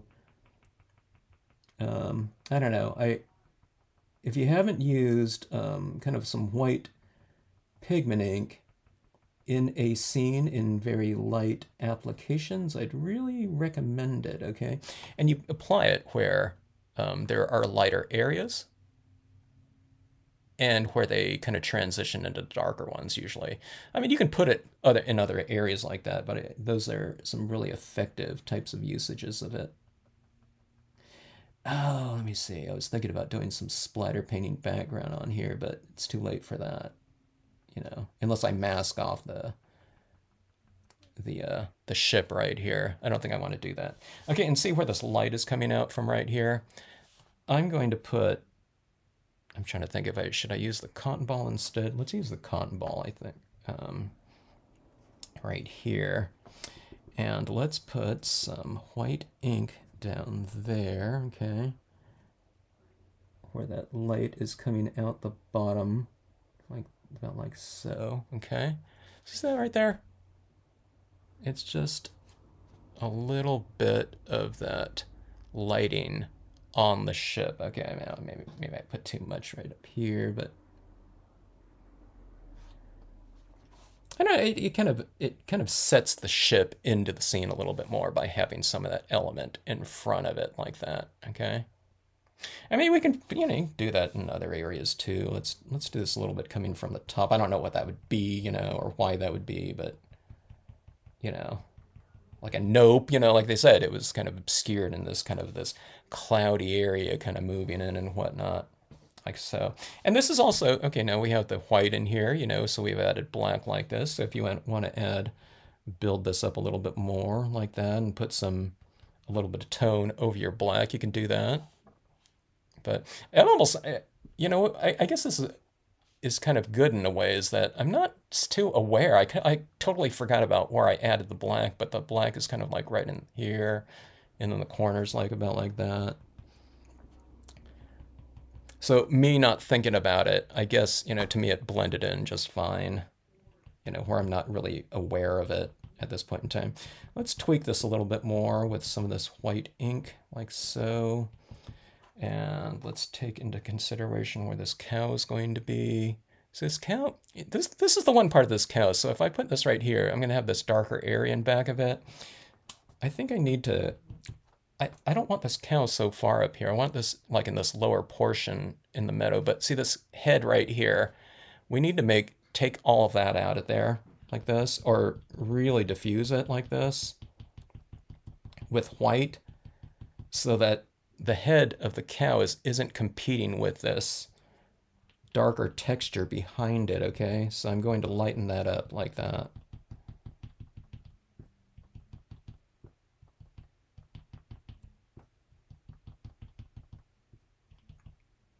So in your alien abduction scenes, remember to lighten up those trees behind its head. Put put that. That was like point number, really important tip number 5 in alien abduction things.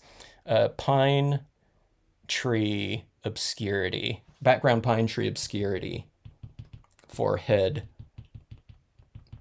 definition. That's going to be on the test at the end of this live stream. So you want to really make sure that you have that one down. Okay, so that is that right there. Let's see. And I made this little area a little bit lighter, where these guys are going to get like that. Okay. So we want to, we're kind of emphasizing the silhouettes of these objects like this. Okay. Oh, yeah. Let's go with the versifying again, I think.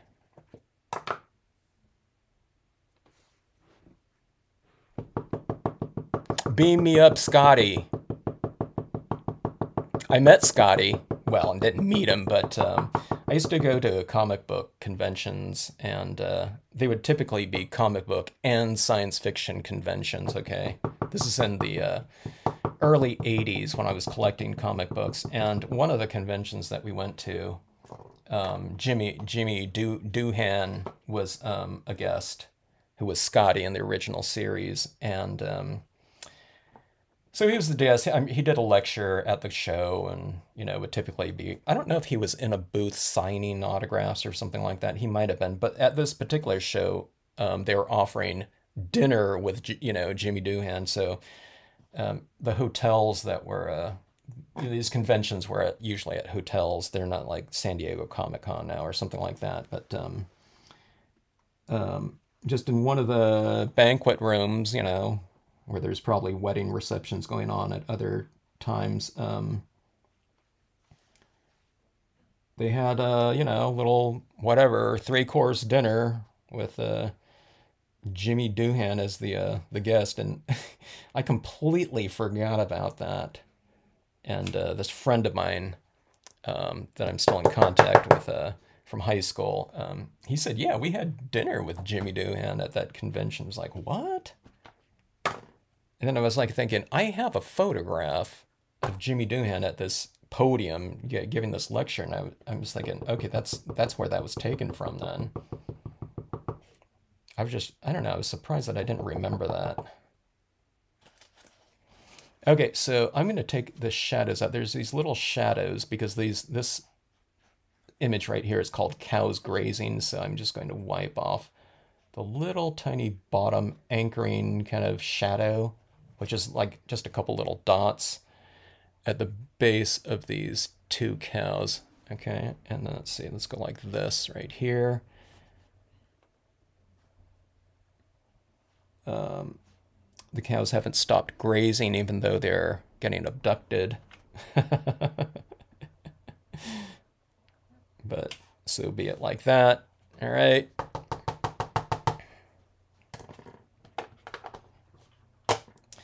And let's see, let's wait for that to dry just a touch. Maybe it's dry already. This one's dry. And then let's add that white ink right over the top of it, like that. Are you going to pop your UFO up off the... Oh, I didn't do that, Linda. That would have been a good idea. Yeah. See, that would have been pretty cool, having it 3-dimensional like that. Why don't I add in I'll add in some crystal stars into it. Again, this is, it's like it with the idea, we're doing this card like as if it were... we were giving it to, like I said, that whatever target age, like, some kid that's, whatever, 2, 3 years old up to maybe 10 or something like that. I don't know when it would get kind of jaded. It's like, yeah, you give them a card or something like that. It's like, yeah.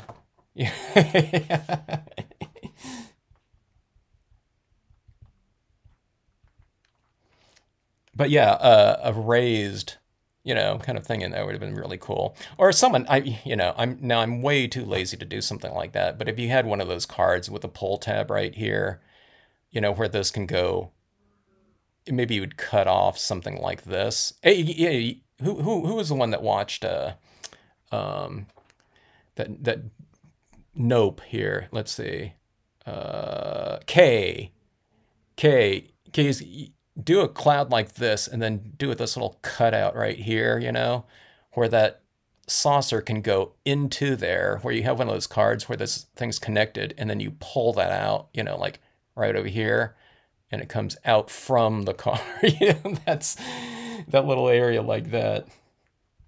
And it comes out like that, or I don't know, maybe not going down like that. Oh, hey, check this out. You can do a pull tab like this, right? Over here. So you'd have to have this slit in this card going this way. I guess, I don't know if it would work. And then you have the slit in the card starting right here, down here, and then you have one or two things connected to that pull tab, but that pull tab's up this way, like this. And these things are going like up like this, at like an inch or two or something like that. That'd be kind of fun. Okay, I already forgot what I was going to do. I was getting kind of I don't know. I got lost in the possibilities here. Okay, so here's those cows in here again. And let's see. Alien Abduction 101. I forgot when the last Alien Abduction card I did was. I think it's one of the videos on this channel. It could have been 8 years ago or something like that. It could have been one of those really early ones, but I'm pretty sure it's on the channel because I don't think it's on my Flickr gallery, which is more of the times when I was just doing still, just, samples as opposed to in video form. Okay, so see that lighting coming on the top of that cow like that?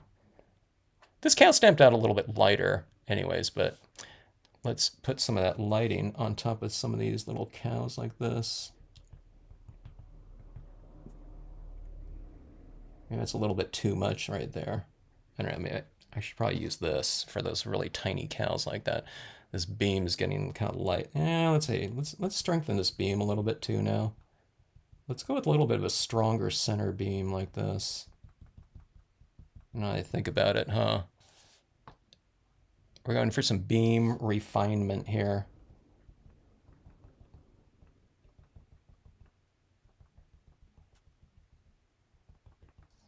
Yeah, it got a little chunky in there, but who cares? It feels like it's kind of like lifting up like that a little bit more. I thought about doing this on the this holographic paper that has that this thing already in there, but because there's these beams going up like that. But I thought, I'm going to be fighting that the whole time in order for the imagery to show. You know what I mean? I just thought it'd be too difficult for that, for anything to show up in there. So I don't know.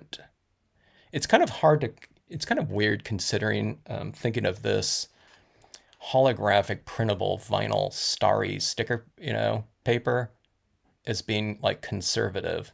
You know what I mean? But in comparison to this one right here, this is like, this is like, I don't know, like tame, it's like nothing compared to this right here. It's just a strange kind of notion. All right, so let's go in with some additional colors on here, and I don't know, I'll see if anything else comes to mind. Like I said, I think some stars in here or something like that might be good.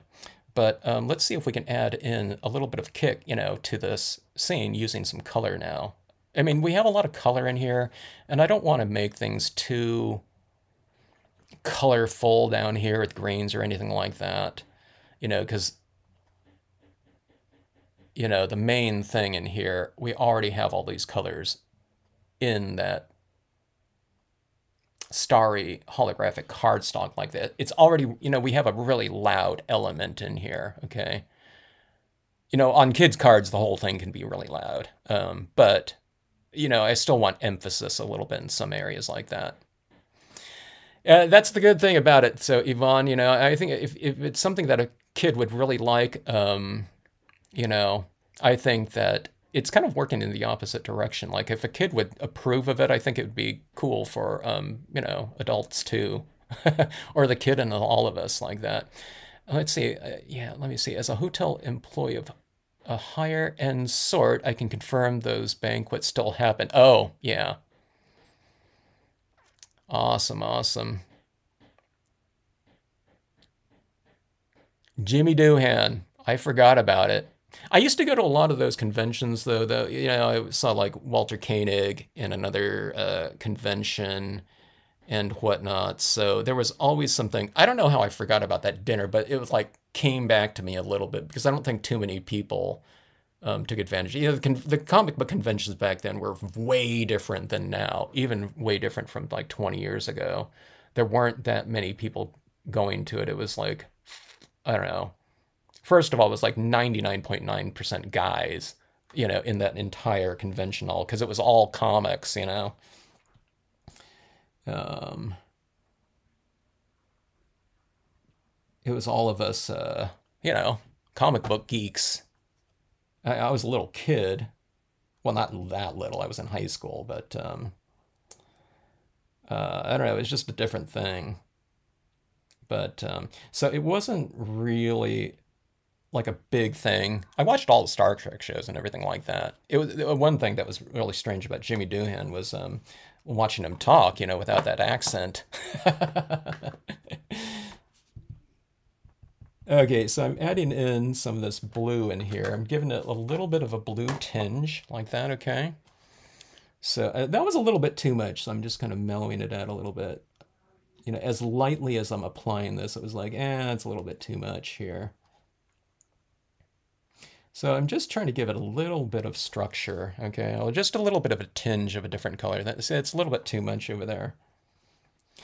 Ideally, what you want to do is you want to utilize some of the colors that are within this space. Actually, there is that kind of lighter blue like that, so you get that little bit of dialogue between that tone and that. So, I don't know. I guess it's okay. But I think the color that I'll be utilizing a lot of in here is black. So I'll put the black over some of that blue so it'll kind of blend it in a little bit more.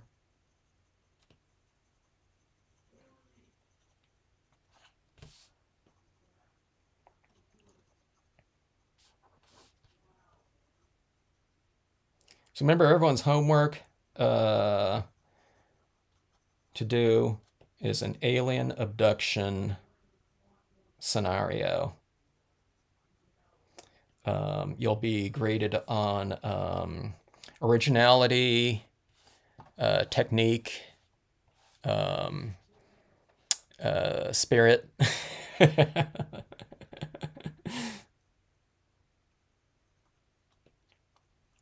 Have your rough drafts ready to go for the critique on Monday.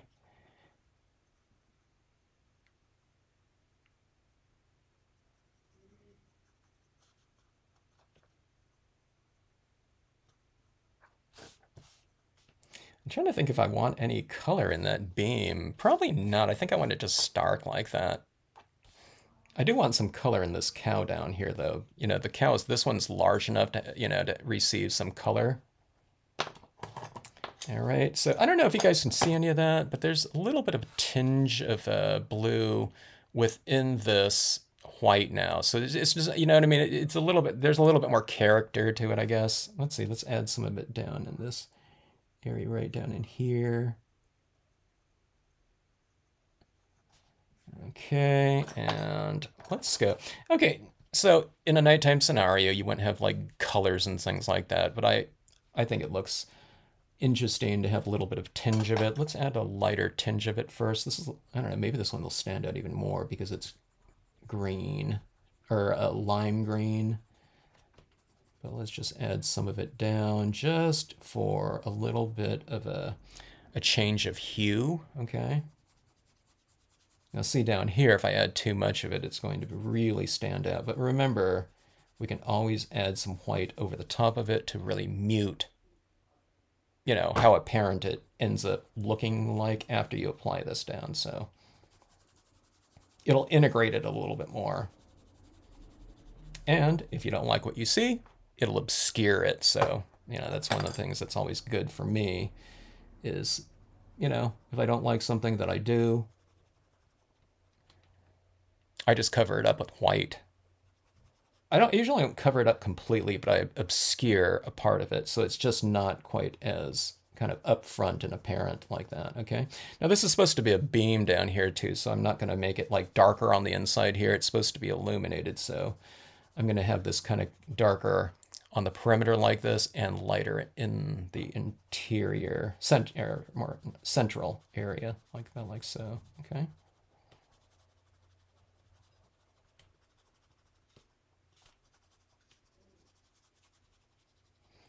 And again, if you haven't done this before, it's really pretty cool that you can apply colored pencil onto this type of paper. See, if I go like this, if you go just directly on the vinyl, you can't see anything at all. First of all, because there's not very much contrast, you know, if you're going with a darker one, but it's just not really sticking to that type of thing. But you've created this foundation of almost like a paper-like surface using that brilliance ink that's perfectly adhered to it.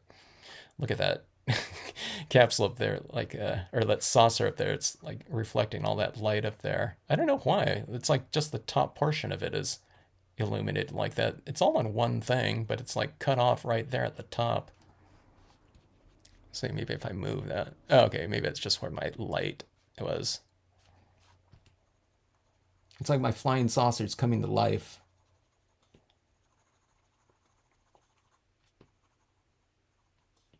If there's any sci-fi fans out there, do you remember that Twilight Zone with that flying saucer in that cabin with that lady living in that cabin, and she smashes it up, and then it's like, you know, they're going after her with like little laser beams and stuff like that, and then she ends up smashing it up, and then we do a close-up and it says like USA or something like that, you know? But that was kind of like one of these flying saucers. It was one of those like shapes like that from what I remember, you know, typical flying saucer looking thing, like 50s, 60s version of a UFO, you know, alien. Okay, this is the black right here. And I have these rocks within the, I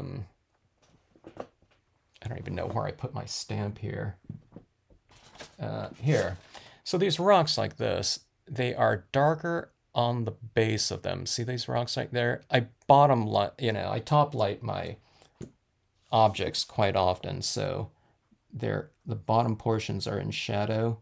So I'm just going in and reiterating that. Maybe I shouldn't have done that right around the cow's head, but you reiterate shadows with inks or colored pencils, you know,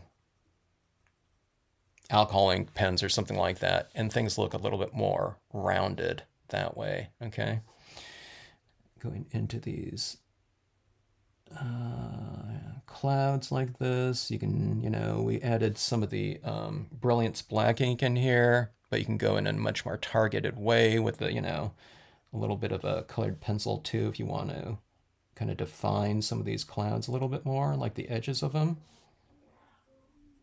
Like this, okay? So that cloud just kind of stands out just a touch more by adding in a little bit more contrast behind it. I'll probably do it too much where it's a little bit too harsh, but then you just go in and add a little bit of white pigment ink right back in there and make it, you know, a little bit more diffused like that. Or if you wanted to too, I mean, we can darken it around this beam. I'm not going to do that though. Or if you wanted to darken around the beam or have like this mist of like darker haze in here just to emphasize the beam, one of the things you can do is you can go with the opposite kind of direction like this, and you can kind of cover the beam up and then darken the area around here. So you go reverse, kind of white on dark with the white like that, and then you go dark on light. It doesn't have to be black or anything like that. It can just be like a 5% haze of the black or something of that sort too.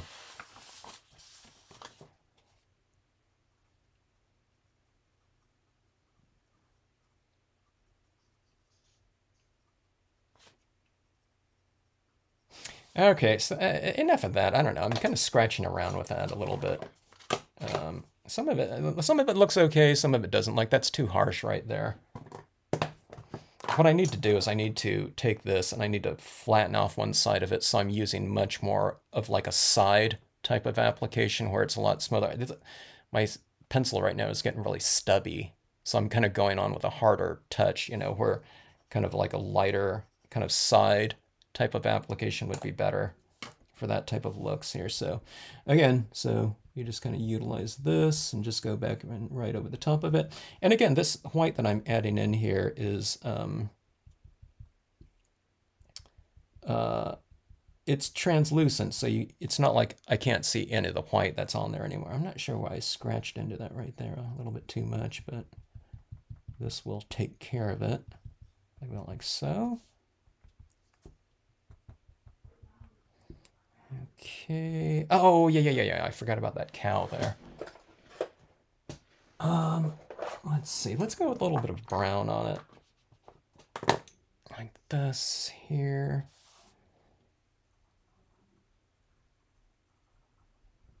I'll do it on the kind of the lower bottom side of it too, where the top I want still illuminated, okay?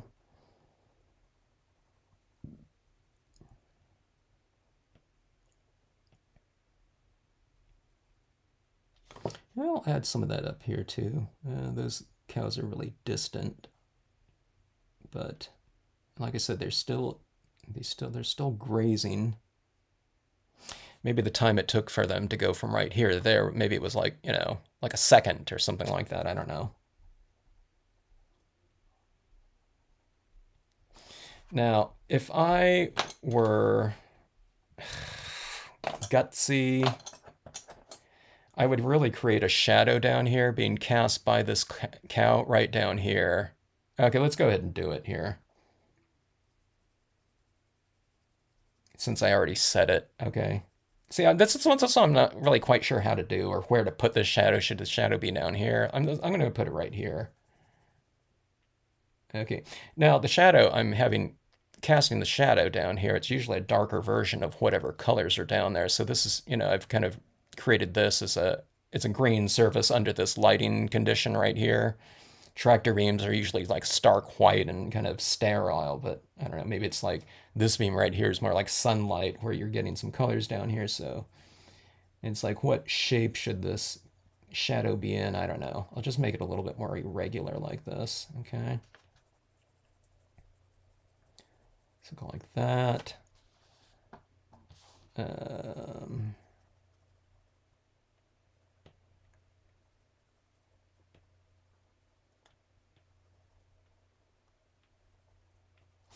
All right, something like that. And then let's go in with a little bit of black in here too, kind of in the center of this shadow.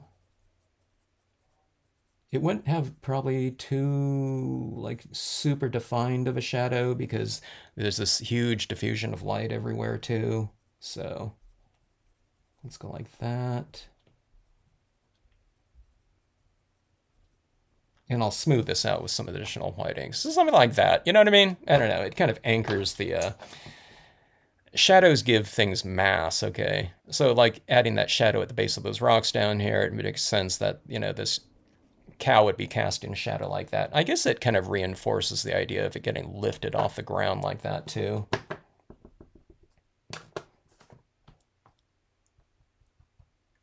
This will be on the true and false portion of your test too, so should, you know, elevated clouds, elevated cows, should they cast a shadow?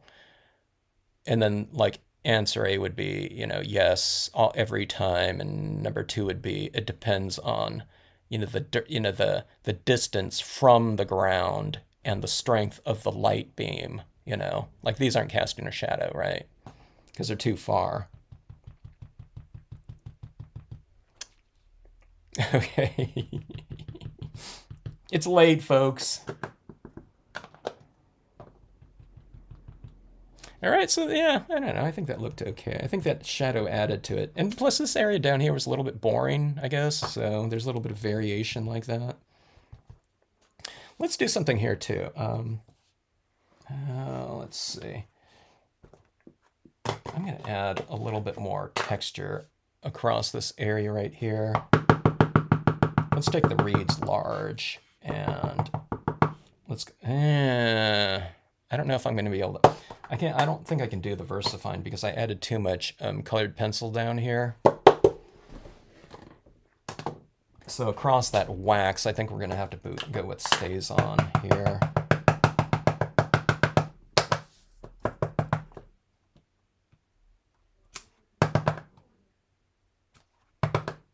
Yeah, stays on sticks to, practically anything.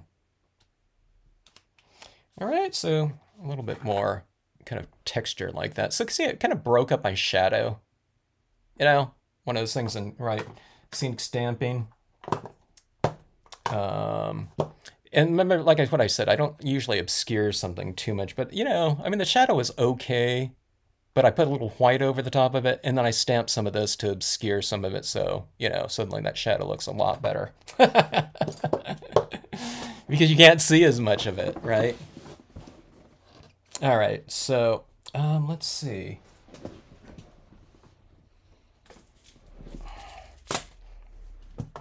So let's go with some additional bling in here, and I think, well, I think this is about it right there. That looks, like a real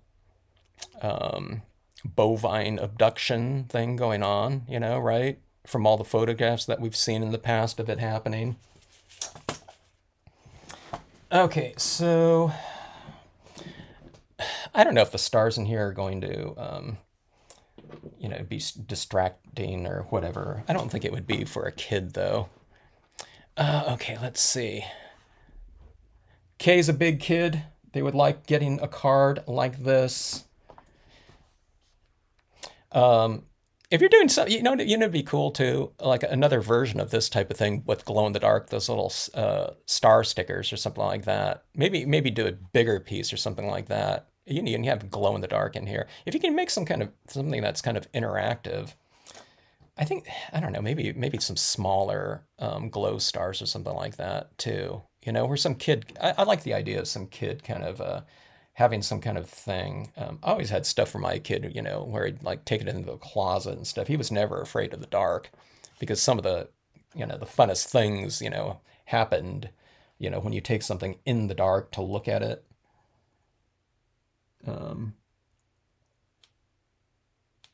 But little glow in the dark types of elements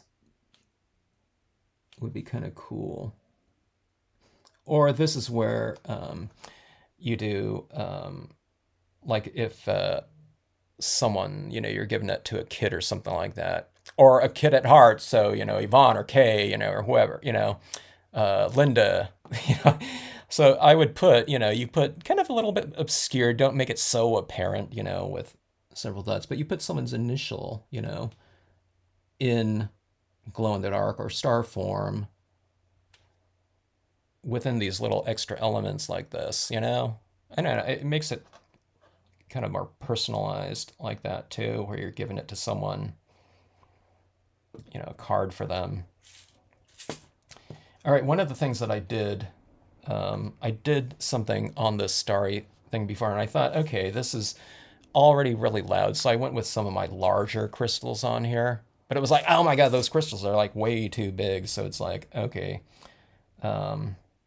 it still kind of looks cool to, where they're a little bit more subtle. Do you do that with a kid for a card? I don't know. Maybe want like a big bling in there, okay? But I guess these types of elements like this, even if I was going to give it away to someone, I guess this is the part where kind of I'd be doing this for myself maybe. I wouldn't go too huge, where it would be kind of, as the creator, if it's something that's too kind of, distractive of an element. In a bad way, though, I don't want to do. So I'm going to, in other words, I'm going to stay away from like, that gigantic, I don't know, whatever it is, like centimeter, size crystal. I have this crystal pack, and I hardly ever use these really large ones up here. Oh, one of those things that I often do is I make some of my stars a little bit more kind of glowing. You can put a little bit of this down like this, have like a crystal star that's kind of glowing, which is kind of cool. You got to do it before you, put the crystal down, of course.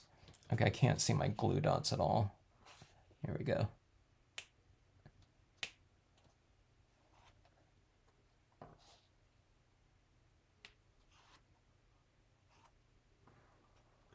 I have to look at this at a real angle like this. I can't see my glue. I think a lot of my glue already dried. Oh, no. Okay, it didn't. Or did it? I have to add this in again.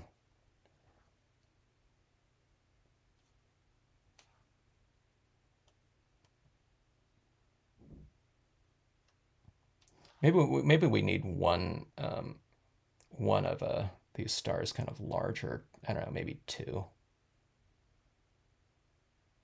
Okay, I suddenly can't see anymore. I can't get this pin in here. I'm focusing on this this super loud cardstock. Okay, let's go with one of these right here. It'll be you know, maybe it's a twinkly planet or something like that.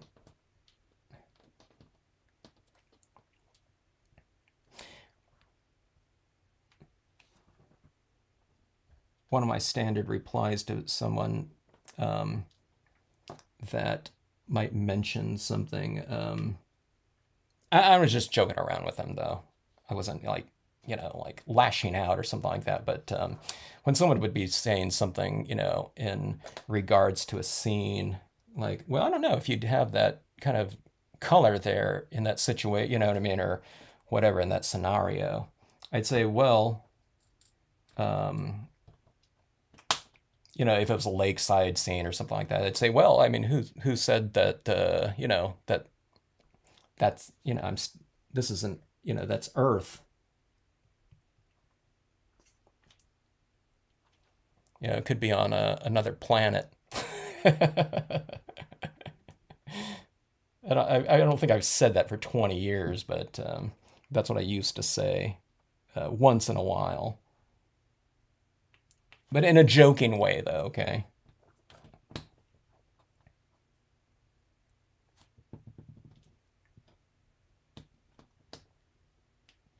Okay, I'm adding more and more of these here.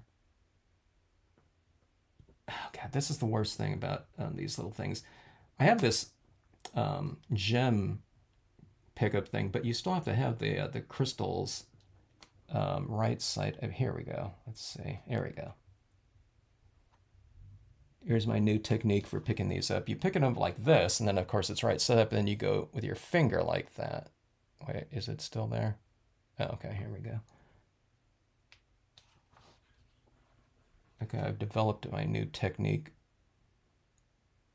but sometimes it's sticking to my fingers still, though. Okay, so anyways, here we go. I don't know, I didn't really put too many down here. I don't know if you can see that there. I'll show you where I put them, though. Let's see. Okay, can you see them like that? At that angle? You can see them a little bit more like that. Okay, but I don't know. I didn't think that they would, like, at certain angles you can't see them at all, but at other angles you can, like that, or especially in certain types of light, like when you get into that bluish tinge like that, they kind of show up a little bit more, like in the reds and stuff that you don't really see them too. Oh, there we go, like that. There's the blue like that. So they show up a little bit more like that. So it's kind of subtle, but I don't know. There. Okay, so anyways, that is the scene here. Alien abduction. I took well, actually, I took a lot more time on this scene than I thought I was going to, because I was just having some fun, you know, with some other types of elements in there. When I start having fun, it's like, okay, I'm going to invest a little bit more time into it than I was originally planning. Oh, gosh. See, that being said, I completely forgot about my white paint pen here. Glad you like it, CM. Let's see. Thank goodness this cow is this is a cow abducting aliens instead of a cow. Yeah, cow mutilate. Yeah. They're not going to mutilate. That's one of those things that came up when I was looking up cow abduction. I was thinking there was like cow abductions, right? I was thinking that's not one of those things I'm just kind of making up, right? That's one of those things that they say, is happening out there. Hello, Cheryl. Glenda, take care of yourself. Okay, let me see. Let me change my exposure here a little bit too. Okay, there we go. You didn't want mini lights for the spaceship too. That would be cool, Kay. If I can have mini lights, that would be awesome. So, I mean, if we did something like this, it'd be cool if, it would really be really cool. Can you imagine like some kind of little LED or something like that, like but blinking lights up there, like, Close Encounters of the Third Kind or something like that? That'd be awesome. Okay, so here's the white paint pen like that.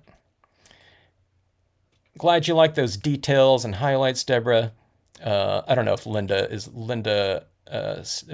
Bystrom still in here, but one of her comments on her for the Facebook post was Kevin spends like as much time in the details as he does in the entire stamping and coloring portion of the scene. It was like, yeah, you're right.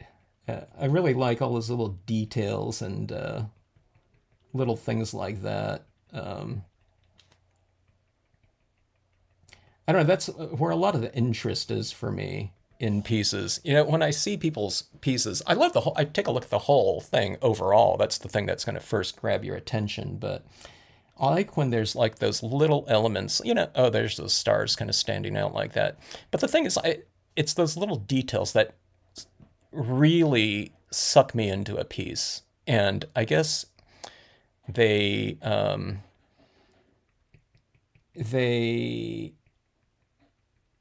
are the reason for kind of like further inspection, you know what I mean? Like observation or something like that within the space.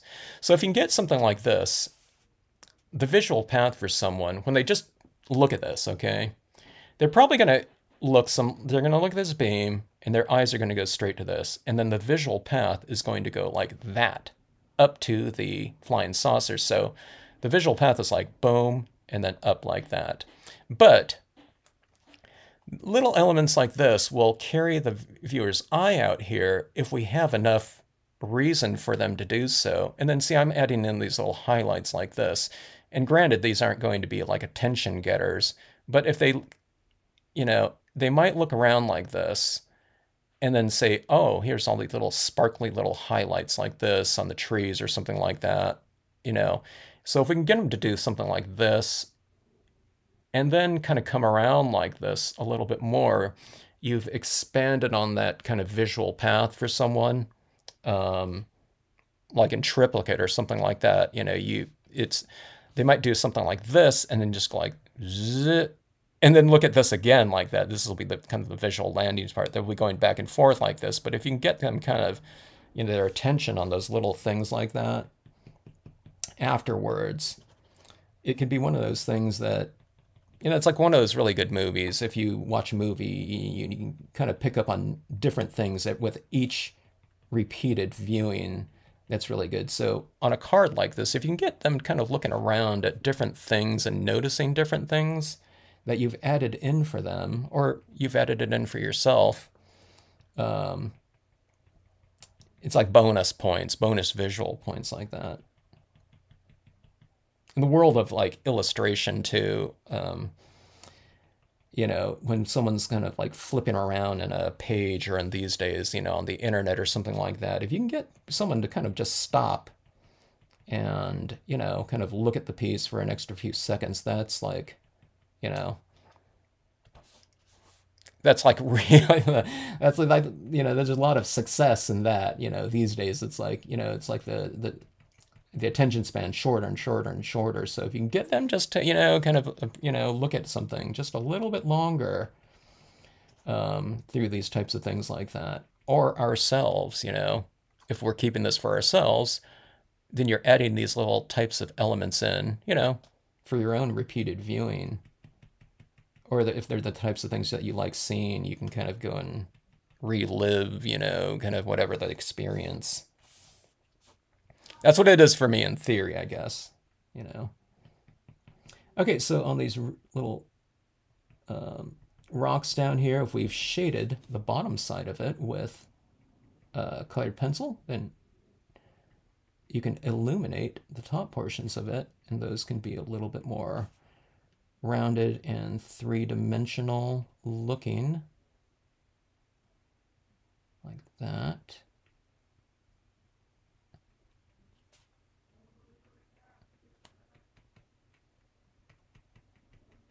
I'm glad I added in that shadow down there.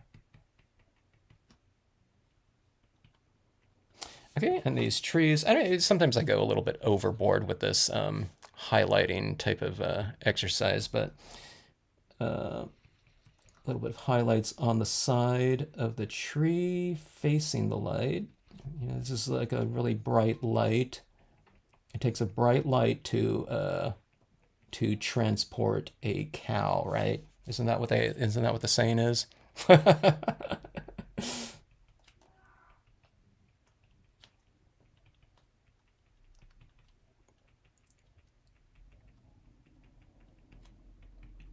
I think, or is it the brightest light gets the cow? I think they say. Okay, so there's that. I put some light on the sides of the tree, facing the light. So left side illumination on that pine tree right there. Right side illumination on the left side trees. I mean, it's just subtle again, you know. So, but see this little light like down there, you know, it kind of captures that a little bit.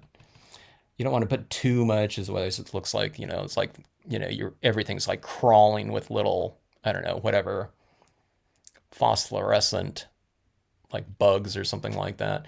And you can put additional stars up here if you want to. You know, they'll get kind of obscured, but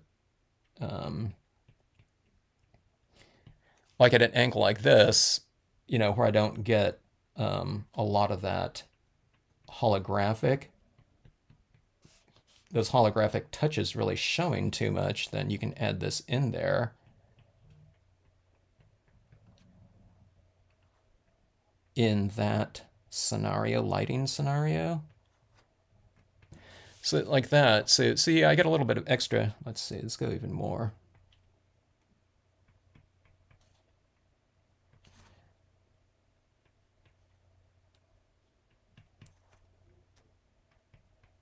All right, so you see those little stars in there. And here, it's like, man, I got to add in more and more here. Okay, so there's a little bit of stars showing up in here. Okay, so people, it can look nice and rich just like that too. In addition to, you know, when it gets more crazy like that. God, that is so insane, that paper. So you can't see the little white dots at all like that, right, at that angle. But you've added something in the event that someone's just looking at it like that, or first impressions, you know, first impressions you want there to be, you know, something kind of exciting and rich and whatnot. And then, you know, it goes like this. This is what I like about this paper too. You know, we don't have blinking LED lights in here or something like that, but just the simple, you know, process of active, you know, changing something by like a quarter inch or something like that. It just, or an inch or whatever, it just completely changes the spirit of the piece and it brings it alive, brings it to life. Look at this too with that UFO. It's black right there in that light like that, right? But then it's, see, it's like capturing some of that light. See, I kind of toned a little bit of it, so it's a little bit different at different angles too. So the UFO kind of, you know, changes, you know, from light to dark as well, depending on the light. I don't know. It's a little bit extreme like that. There's a colorful UFO like that, like at that angle. I know it's reflecting. Oh, I have a post-it note on my board like that, but I don't know. Cards for kids. Let me see. What time is it on this one right here? Oh, it's a 2-hour card. No, we're not giving this card away to some little kid. Do a quarter-page one or something like that. Mass produce that little UFO. The UFO took a while. It's like, no, I'm not going to give this card. You know, this video's this has been a 2-hour stream. No, you know, we're going to give this card to someone that you know, uh, stamps or something like that. I'm joking here, you know. But I don't know, something like that would be really fun. I can do a quick card. Usually when I do something like this, I'll do a quick card example of this type of scene like this. This would be really cool too, you know, with like a couple extra beams coming out, like that's a little bit more transparent too, or you can have another beam going out that way, or, you know, I think that would be kind of cool too, rather than this singular strong beam, or I can have, you know, a wider one, but having it a little bit lighter, like I do with light beams, like running through trees, like crepuscular rays like that. I think that would be cool on this one, because this is a little bit bare out here. I mean, it emphasizes the strength of this beam too. So if I kind of put another wider part of it like that, maybe it would weaken it a little bit. I don't know. It might make it richer looking though. I'm not sure. Let's see. 3 to 10, you've got to be kidding. What a waste. They would never appreciate. Not anymore, Deborah, huh? Yeah, that's what I was thinking here. Deborah already kind of tuned into that portion of it. We'll come up with like a 5-minute quick card version of this one for it.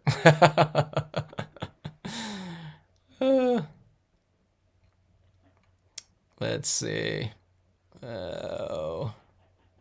Jesse Stone, no relation to. I had a teacher by the name of Craig Creestone. He was my instructor for three-dimensional. What class was that? I think it was 3D design or something like that. And he was a sculptor. In fact, I just wrote to him. I found his website and I just wrote to him. I just said, hey, I had your class, you know, a gazillion years ago. Just saying hi, really enjoyed the class. Teachers appreciate that when you do that.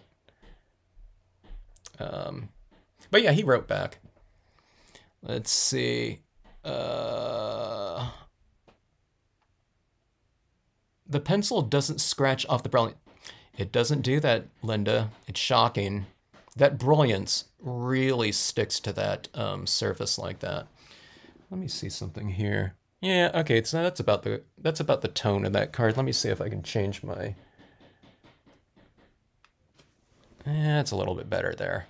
I just changed my camera exposure kind of a little bit more. It's a little bit lighter than what it looks like on screen right here. But let's see. Yeah, Linda, you can use those colored pencils on here. I'm not sure if all colored pencils work on here just equally. If any of you know any, I don't know, does anyone here have like 2 or 3 different brands of colored pencils that you've used? Are the Prismacolors the softest ones out there? That's the thing that I kind of got when I put some inquiries out there on colored pencils when I started using them a little bit more. Some people started asking me questions about colored pencils, so I did a little bit of research, and I went on these colored pencil boards, like news boards or whatever. And I asked about the different kind of qualities between the different brands, and the thing that I got from it was it seemed like Prismacolors were the softest ones, which probably be the most conducive, but I don't know, this Brilliance ink on this printable vinyl it's pretty rugged. I haven't had any lifting at all of that Brilliance ink off of that type of vinyl. At least when it comes to the colored pencils. It's not scratching it at all. Of course, it's the complete opposite if you're doing that Brilliance ink on foil cardstock, okay? Then it's really, you know, it'll scratch it right off. I mean, just putting your finger down on it will remove the Brilliance ink on those foils like that. I forgot about, let's see, let's put highlights on the top of that cow head right there. Okay, so don't forget the highlights, the bovine highlights in the scenario of abduction. Sometimes that comes up on that extra credit question on your tests coming up. Oh, let's see.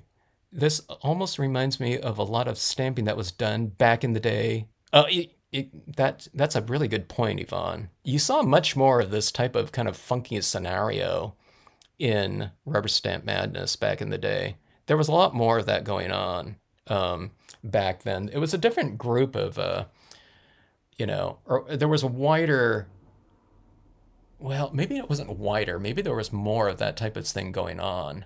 And then there was this thing. This was considered like, I don't know if this one would be considered because it's all out of this. Yeah, I mean, the thing that if I had these cows on the ground and that UFO was out of there, but those types of scenarios, there was this whole kind of running dialogue between, or articles even, of they call it cute versus weird, you know, and there might have been, I don't know, doing something like that. I think it was kind of being divisive and kind of creating this kind of thing, within, the stamping, I don't know, world or whatever. But there was that whole kind of running article, and I think it ran for several issues. But yeah, this would be probably, this would be definitely on the cute end of things. I'm joking, it'd be on the weird, right here. In terms of the subject matter, you saw a lot more of those types of things going on. People combining things. I think we started doing a lot of more weird, Linda, with the, if anyone else of you have done like the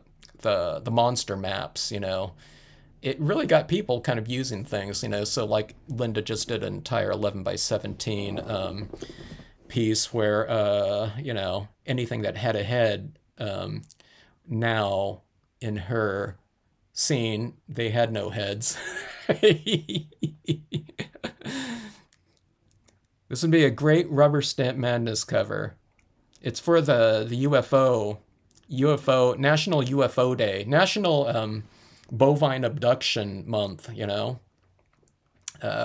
enter it for that one right here. This would have to be much larger for Rubber Stamp Madness. Yeah, that'd be fun. I guess if we did that, if it was a Rubber Stamp Madness cover, we'd have to have a lot more, maybe some more things kind of getting sucked up or something like that.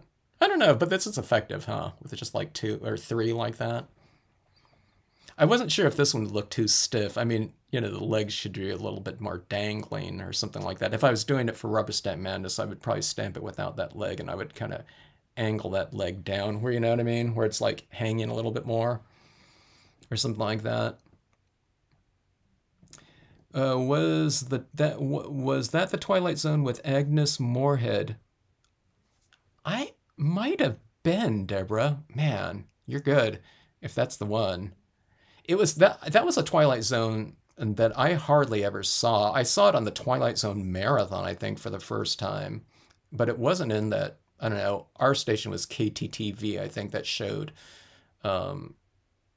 Twilight Zones like every day, like at noon or whatever it was. But I think I saw it in a Twilight Zone marathon one time. But I've seen it several times since then. As a little kid, it was little, it was kind of scary, War of the Worlds.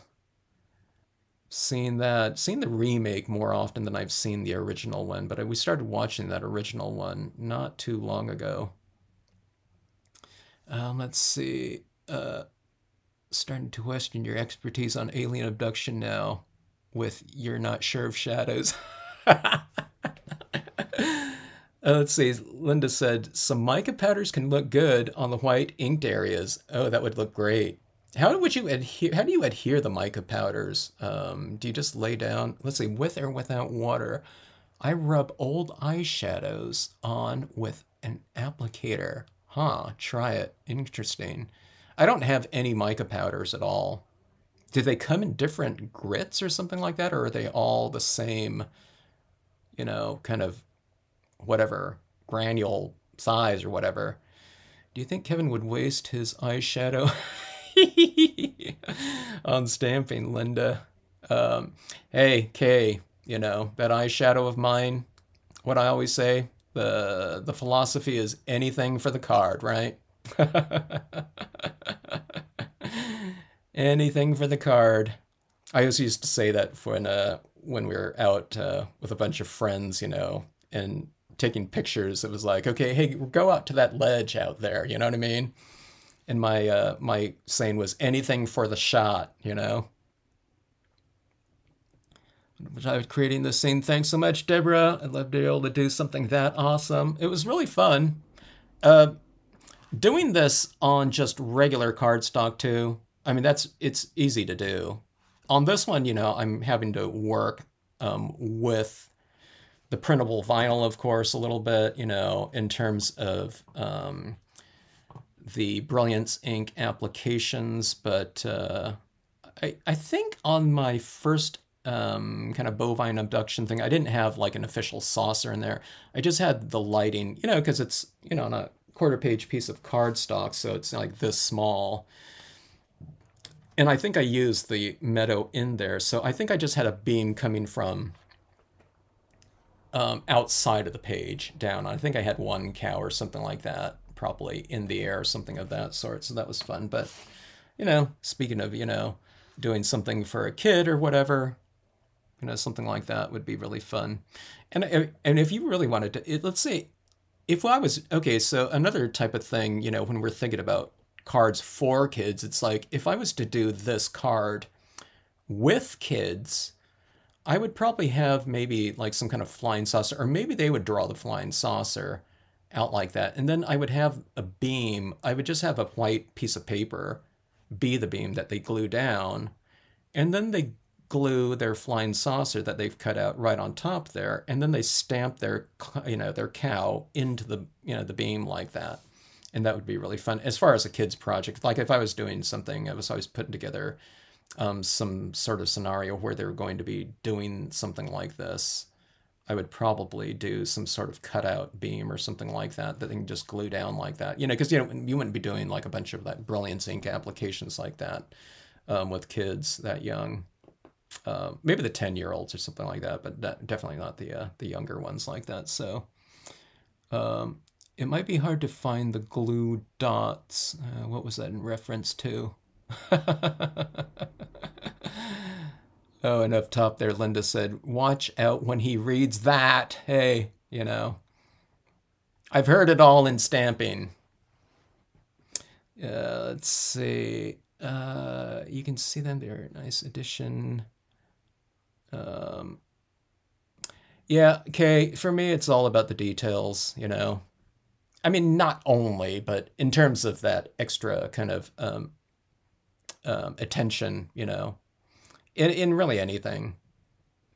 I always look at the details and things like that with pieces. I enjoy things if they don't have like a lot of details in it or whatever, if it has like initial impact, I mean, I guess that's really the most important thing, because if people don't, if you can't get people's attention kind of on an immediate basis like that, but I want that little bit of extra thing, going on, you can hide little things in there.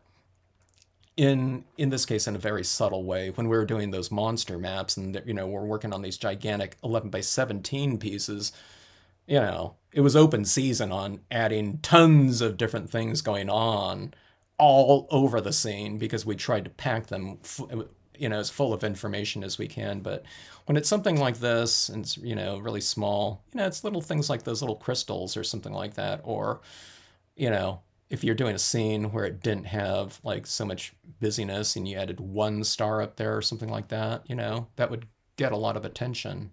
Especially if you had like a little glowing little star like that. That would be really fun to do. And I don't know. We can still have some glowing stars up here. I'm starting to look at that. But let's see here. Hello, Annie. Annie, what time is it there for you? Oh, I guess it's not extraordinarily late. Annie's a late sleeper. When Annie was in the class, she says, "Hey, just don't have like a it's like a super early morning class, but anything outside of that will work." So nighttime type of scenario right here, Annie, for you right there. Annie took the light beam class too, so we didn't go into the light beams, crepuscular rays coming from a flying saucer, but why not? It'd be cool, with some smaller flying saucer. If you're doing a larger one, it'd be really cool. let's say you did like a couple flying saucers in a couple different sizes, and the one in the background had the smaller one, cows going up. And then you have a larger one right here with the larger cow going up. And then if anyone had like a really big cow or something like that, maybe you have a beam coming in, from the side, taking up the, a larger cow. Maybe you'd have it coming in from the edge or something like that. It doesn't have to be the whole cow or something like that, but that'd be kind of cool. Because I was thinking, some kind of smaller kind of thing in the background. Maybe have the beam a little bit less, strong in terms of your white in there. Linda Beist, where does that come from? I don't know where it comes from. I don't know. I see like these stories on, cow abductions, like, all the time. uh, I don't know. It's like we said. We used to see these types of things being in like, maybe not this scene right here, but these types of scene in Rubber Stamp Madness way back in the day. There was a lot of that stuff going on there like that. Okay, Yvonne, okay, has many sets of colored pencils from the low end to the very high end.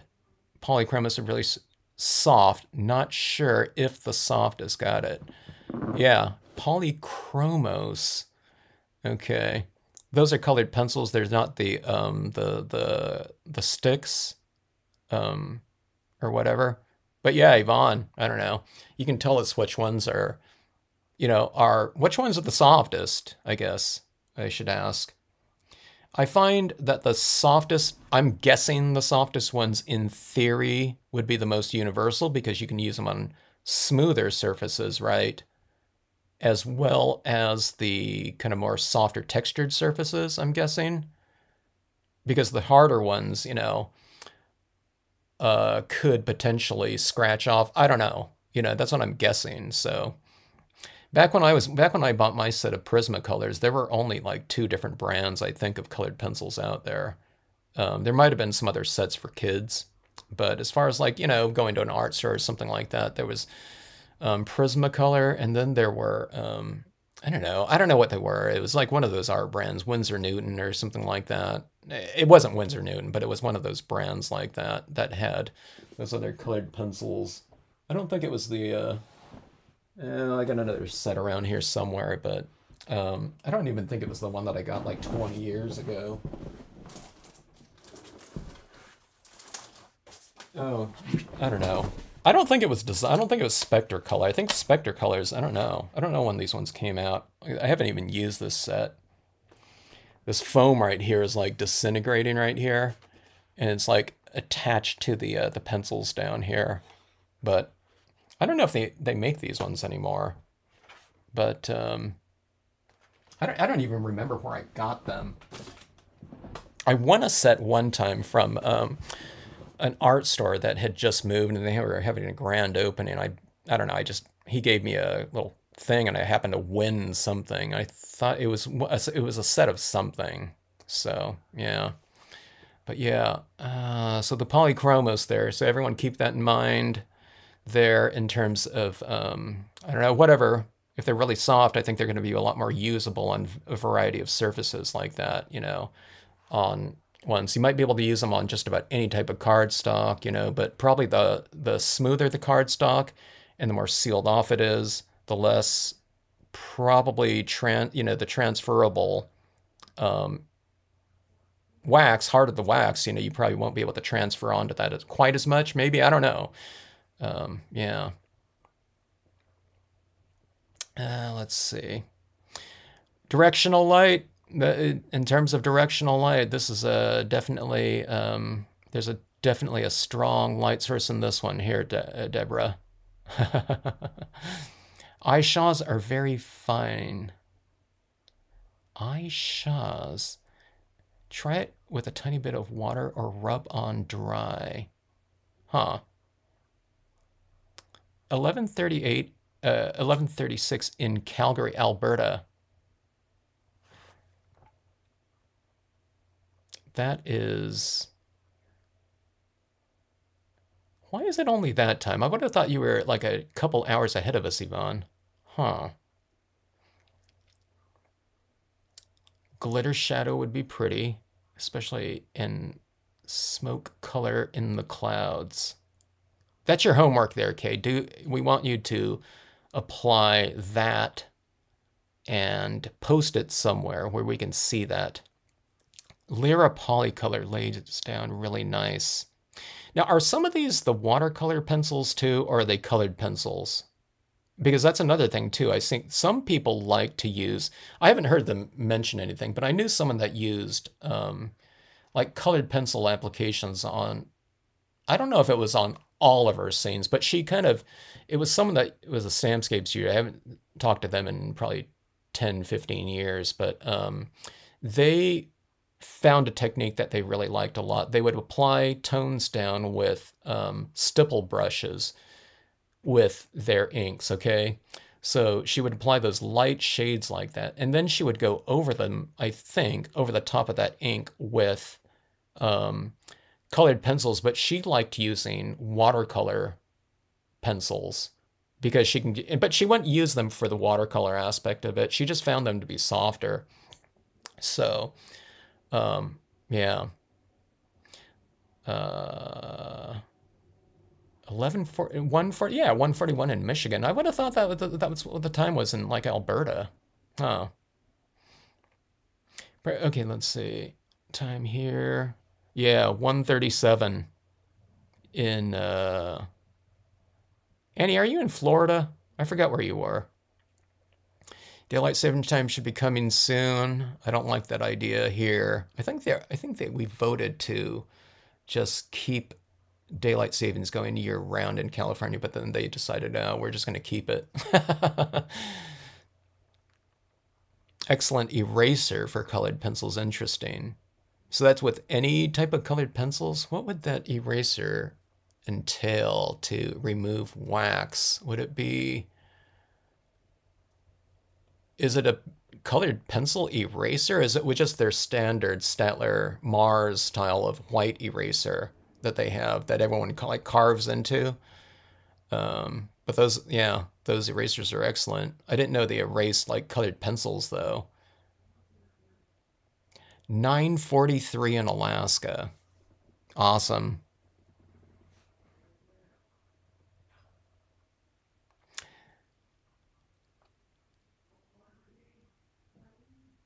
Well, Annie, were you far enough away from Ian? I don't know. Can you be far away from, that hurricane anywhere there? I have a ex instructor, professor, my illustration kind of mentor professor lives in Florida, and he said like he was in Venice, and some areas got just completely wiped out just like a mile from them, so it was just real random there. Okay, we are both in the same time zone here. Colored pencil eraser. I didn't know that. I didn't know that. There's all kinds of things out there that I'm kind of unaware of, in terms of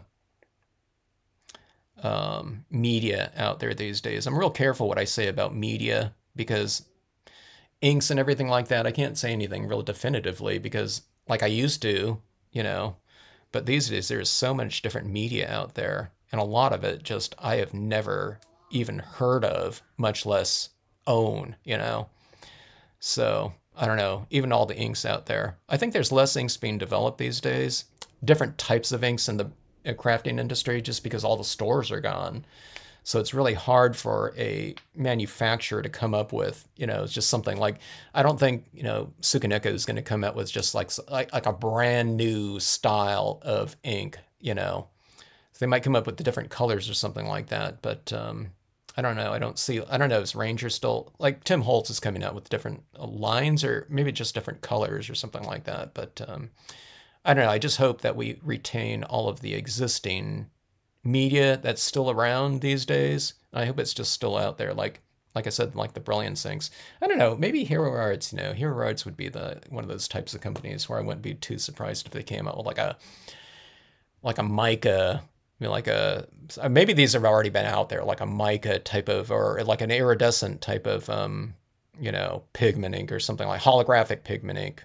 Does that already exist? Now that I'm saying that, I was thinking maybe something like that already existed out there and like completely forgot about it. Or Maybe those were the embossing powders that I'm thinking about. That where you heat it up or something like that, and then they gave you that kind of a holographic look or whatnot. But I don't know. Yeah, Boise, Idaho. I taught there at Got Stamps. I don't know if it was Got Stamps with a question mark, but the owner of Got Stamps, I asked him about the name, and they said, well, it's just a kind of a thing on Got Milk, because they were dairy farmers, and they had, the wife started a store or something, out there in Boise. A lot of great, a lot of stamping done.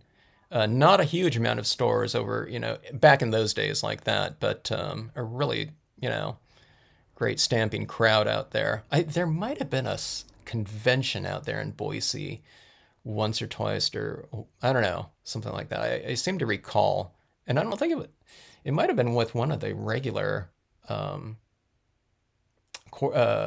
promoters, Heirloom or something like that. I haven't tried gelatos yet, Linda. I completely forgot about those now that I think about it, but I seem to recall thinking that I need to get some of those. Okay, so I need to get some gelatos. I need to get some oxides. I haven't even used oxides at all yet. Okay, and I've seen some really great pieces using things like oxides. I don't remember seeing a lot of gelato pieces, or it's just that people haven't mentioned, okay, this is a piece done with, gelato inks or whatnot. Oh, Annie, sorry to hear it there. Oh my God, 24 inches of water. Can you imagine that? I'm seeing these floods going on so many places all over the world. I don't know, they keep coming up on my YouTube feed because like I keep watching them. I'm watching them just astounded, Mississippi. I've never been to Mississippi, Paula. I think that was one of those states where I was thinking I've rarely sent, like in 20 years. Back when I was thinking I hardly ever send like any like catalogs. I was trying to think of the states that I haven't sent like I hadn't had a catalog back when I had a hard copy catalog, um, whatnot. But yeah, Mississippi.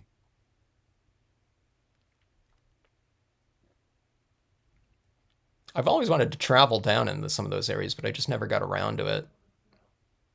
1614. SA, I mean South Australia, for those that don't know.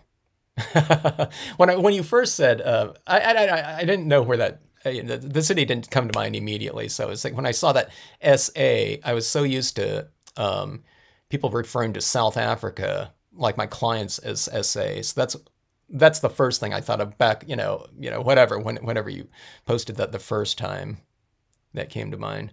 Okay, so Siamaga colored pencils have been around like, I've never heard of those ones like that. So those ones have been around like from whatever, the 70s, 80s, huh? Or earlier maybe. A sand eraser is used a lot to erase colored pencils. A sand eraser. God, I'm trying to think if I remember that.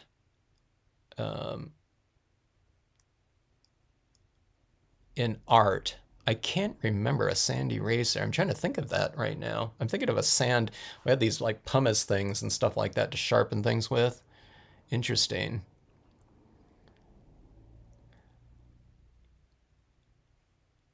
Yeah. I hope your kids, I wish them the best with that. Flooding's bad like that.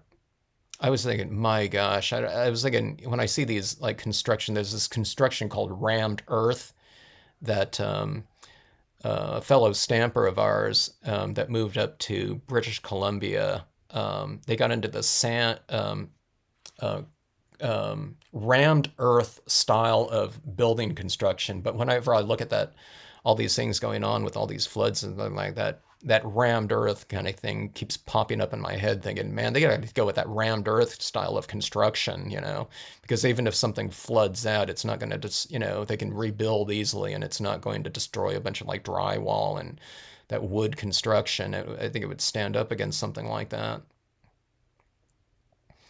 Hello, Kathy. bovine cow abductions, you know what I mean? Um, should be in everyone's repertoire of scenic stamping.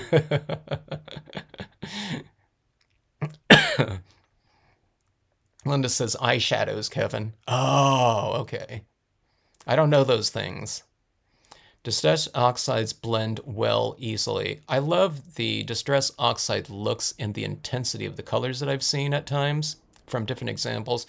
And then especially like that water reactive type of thing where they're kind of spraying into it, getting those different types of textures and whatnot. I would really utilize it for that, I think, initially to get those different types of things and splatter painting into it with the water, which I've done with inks before on glossy cardstock. But of course, with the oxides, they're tailor made for that type of thing. So I think I'd really like to try that type of thing out and then splatter paint over it with, white paint on there to create some additional stars. So, yeah. So Kathy, so you're just looking at this scene right here, but this is what this kind of looks like on that starry paper like this too, with that, the different angles on there, really bringing it to life. God, I really love how this paper like this, I never would have thought to use paper like this that's so loud, but I mean, that is really fun, So we're just looking at it like that. I mean, it just looks, kind of interesting, I guess, with that thing, but then you just change that angle like that.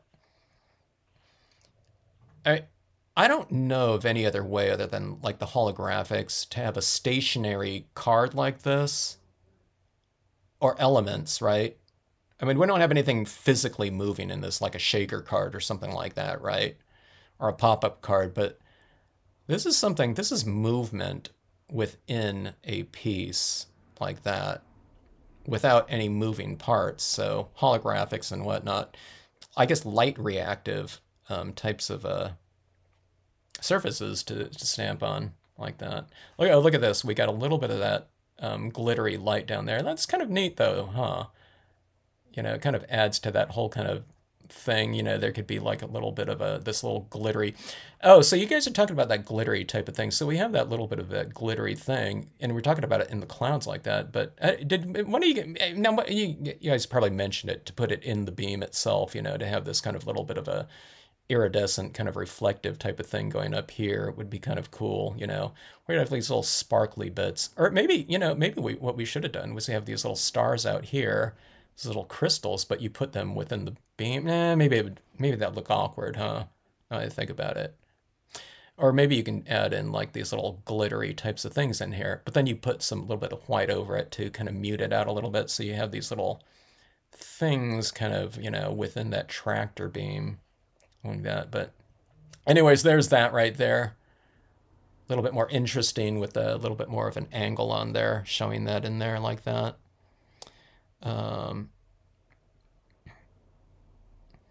Annie, yeah, my heart breaks for those people in Florida too. It's just, I saw that and I'm thinking, not just the destruction, I was thinking, how do you rebuild and something like that if that's going to keep going on there like that? Keep happening, you know, potentially. Unless, like I said, with like stronger construction. I was thinking out in California, it's really, there's it's really hard to get kind of fire homeowners insurance in some areas like us. We have open space right across the street, and I don't know. I don't know of anyone that's going to get any kind of coverage out there. They say they don't cover like flood insurance but who's going to offer flood insurance in Florida? You know, I don't know. It seems crazy. I do miss catalogs too. The one thing about the catalogs, it's I wanted to make some kind of downloadable one, like a PDF that someone can print out at their home so they can hold it in their hand. But it was the thing, back in the day, you used to send out catalogs to, there used to be whatever, a bunch of different stores out there. So you'd send out 200 catalogs to all of your clients or whatever, active clients, every time you had a new catalog. And then there were a lot more conventions, so you went to conventions all the time. So you're constantly giving out these catalogs like that. These days, it's a lot of mail order, direct to consumer. And then the minimum order for catalogs, if you get them professionally printed up, it's like if you have like 1,000 catalogs, that's like a really short run for like offset printing. They have digital printing these days, but it's just a huge price point per book at that low amount. So we used to have catalogs printed up like in the 10,000 or something like that, which cut down the price per book. It might cut it down from like a run of 1,000 to 10,000. The price per book might have went down as much as like 75% or something like that. So, and you'd have those sitting around for a while, but then you would just add on supplements to that, so, but I do miss them. One of the things that I messed up a few years ago is I knew someone from that stamped in those 90s, they were on the Yahoo rubber stamp chat group and everything like that. And they had moved or something like that, but they came across their a filing cabinet and they had all their old catalogs in there. And I think they mentioned it on Facebook or something like that. And I said, hey, you got to send them out to me. And then wasn't logging on to Facebook every day. And then later on she wrote, hey, Kevin, if you really want these, let me know. And I didn't write back, and then she had recycled them, but I would have liked to have had those because she had probably the catalogs from every company out there, especially if they went to shows. And there used to be 50 different companies at conventions, and oftentimes they had their books. But I would have liked to have those catalogs, at least temporarily, to show them in a video, like in my show and tell videos, where I just flipped through catalogs by these companies that are no longer around, just so that there's some kind of record of them, because we don't have records of a lot of these companies at all out there. There's just no information on stores and companies around. Like even the biggest rubber stamp store, not in terms of square footage or anything like that, but probably that had the most amount of inventory as far as like stamps went, not accessories and all that, but it was with Stampa Barbara. I don't know how many, he must have had $1 million in inventory between his 3 stores. They were huge, okay? And there is one photograph on the internet, but just stuff like that. I wish we had some more kind of record of a lot of these different companies that are just, like I said, no longer around. I don't know if any of you guys have that. It'd be cool to take at least a photograph of the cover, and if you're doing any kind of social media at all, just to post it up there, by these companies. I'd like to see it. There's the where are they now company listing on Rubber Stamp Madness, but it's just a text type of thing, where this company was absorbed by this company, or this company went out of business or something like that. But we don't really have kind of the gist of what that company was around that we can kind of get the feeling of by looking at maybe the cover of a catalog or whatever. Let's see, Kathy asked, what about the spaceship? Kathy, did you ask? Are you asking about this spaceship right here? I'm sorry, let's see, I forgot what we were saying here. We were talking about the, like, floods and stuff, so I was thinking, yeah, we needed a spaceship to take everyone to safety there. The spaceship was I just cut it out of a piece of silver cardstock like this. I just drew a spaceship and then just cut it out of silver cardstock. I put it on silver cardstock just to make it a little bit more interesting. We were talking about that old movie, When the Day the Earth Stood Still. I think it was it was a black and white movie, but I think it looked like it would have been like a piece of, I don't know, like stainless steel or something like that, spaceship. So that's what I was thinking when I was doing this one. I wanted to look like an old-fashioned depiction of a bovine abduction. Yeah. So that's where that came from. If that's what you were asking, Kathy, I'm sorry. The Distress Woodless pencils are pretty smooth. Okay, are they soft? Hurricane Katrina. All those different hurricanes down there, gosh. I'm knocking on wood. We haven't had like a big earthquake here in California in a while. Mono, mono eraser Tombow. Huh. Interesting. It removes some of the paper along with the pencil color. Oh, okay, I see. It's like sanding something off then, huh? Thanks, Linda. Good night to you. Or good day.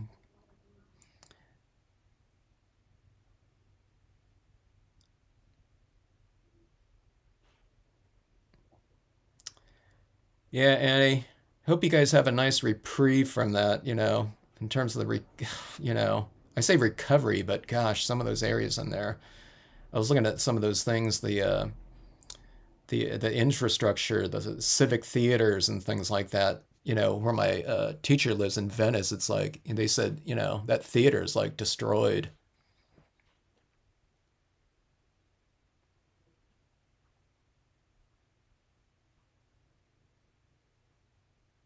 Gelatos. I need to get some of those gelatos. I need to write some of this down. See how you still have your Stampscapes catalog too. Awesome. I forget which catalog. I have I kept one copy of each of my catalogs, I think. Catalog one was just, I had that run at Kinko's. I was telling my son, I spent so many hours at Kinko's copies, and I would go to those Kinko's copies that were open like 24 hours a day. I would go in there oftentimes at midnight. So instead of stamping like this, I'd be over at Kinko's, because there weren't any crowds back then, and lines like that. And I'd often kind of get to know like the night manager or something like that, and I'd be able to get them to tweak things. I'd say, hey, can you turn up the contrast a little bit of that, on this one or whatnot, and they would do it, so it was really cool. And I'd be getting color laser copies of scenes or whatnot to send out to stores, to put up for their displays. I would get color laser copies and I would laminate. I was forever laminating back then, sending out samples to stores that they can, put on display alongside the stamps. So, yeah.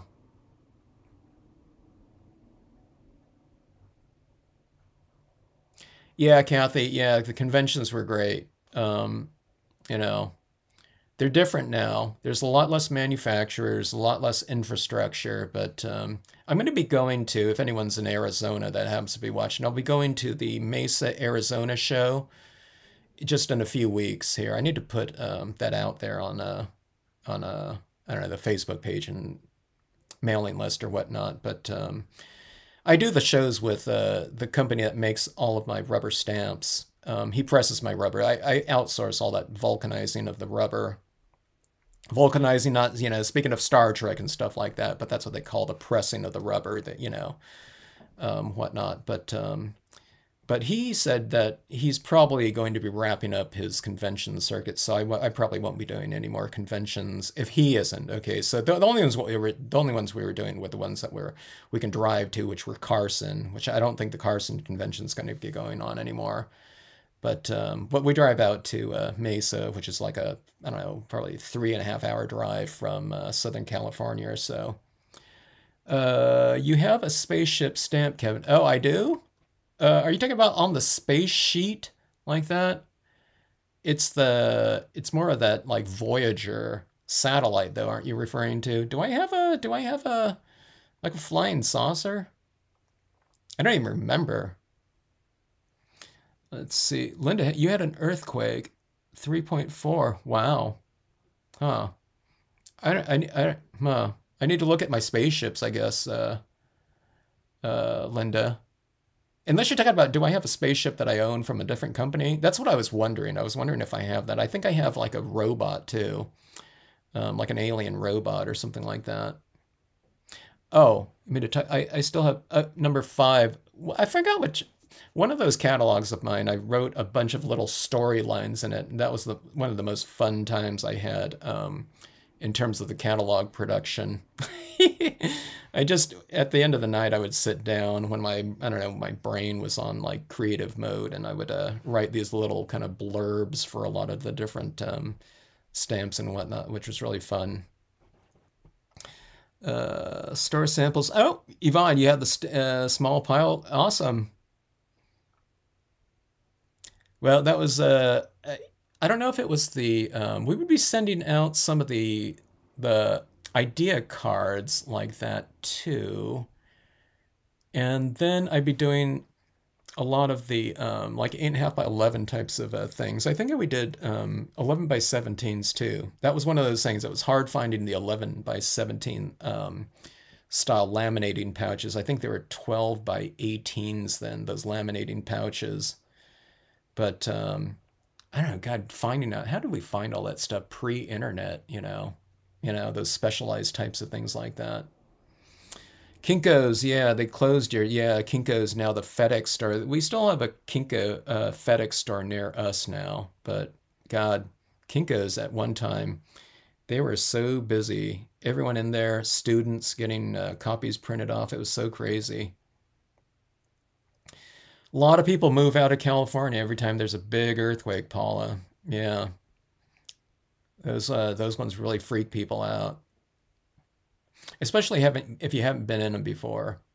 And yeah, they could be pretty scary, especially and if any of them last like over like 15 seconds or so. Um, yeah, pretty crazy. Uh, it looks like a spaceship to me, but I can't find it on the website anymore. Your space set, I own it in any event. I'm trying to remember the spaceship, Linda. Yeah, it would be one of my designs from a Stamp in the Hand. I had like 500 designs from a Stamp in the Hand company. Not all of them are in production, but I did those few sets like the dragon kites or something like that, and like the New Year's Eve celebrate, you know what I mean, stuff like that. But I don't know. I don't remember a flying saucer though. I'm not sure. But anyway, all right. I guess we'll call this a night here, or whatever time it is for you guys, wherever you're at. I had a lot of fun with this one right here. I don't know if it looks like night, The only thing that looks like night is that starry part like that. I think this would be kind of, if I were to do it again, maybe I'd go a little bit darker or something like that. But I mean, I like the way this one turned out. This is the first time I've done like an alien abduction on the starry, holographic printable vinyl like this before. But I don't know. I don't know. That just really adds in a nice playful element to, kind of a playful scenario right here. I like the look of that like that, and I like how it changes, just depending on the angle like that. We're talking about different types of things. If you want to add in that little extra element, you can do one of those slider things like that where you're doing something like that. Or I think the slider thing on this one, if I were to do it, I would do it for the cows and have that little pull tab up top where these cows are getting dragged up like that. It create a little bit of a slit down here like that, but who cares, right? The card we're making this card for, that 5 to 10 year old. And we're making that card for the 5 to 10 year old recipient, and then keeping it ourselves like that, after we're done with it, and giving them a card from Hallmark.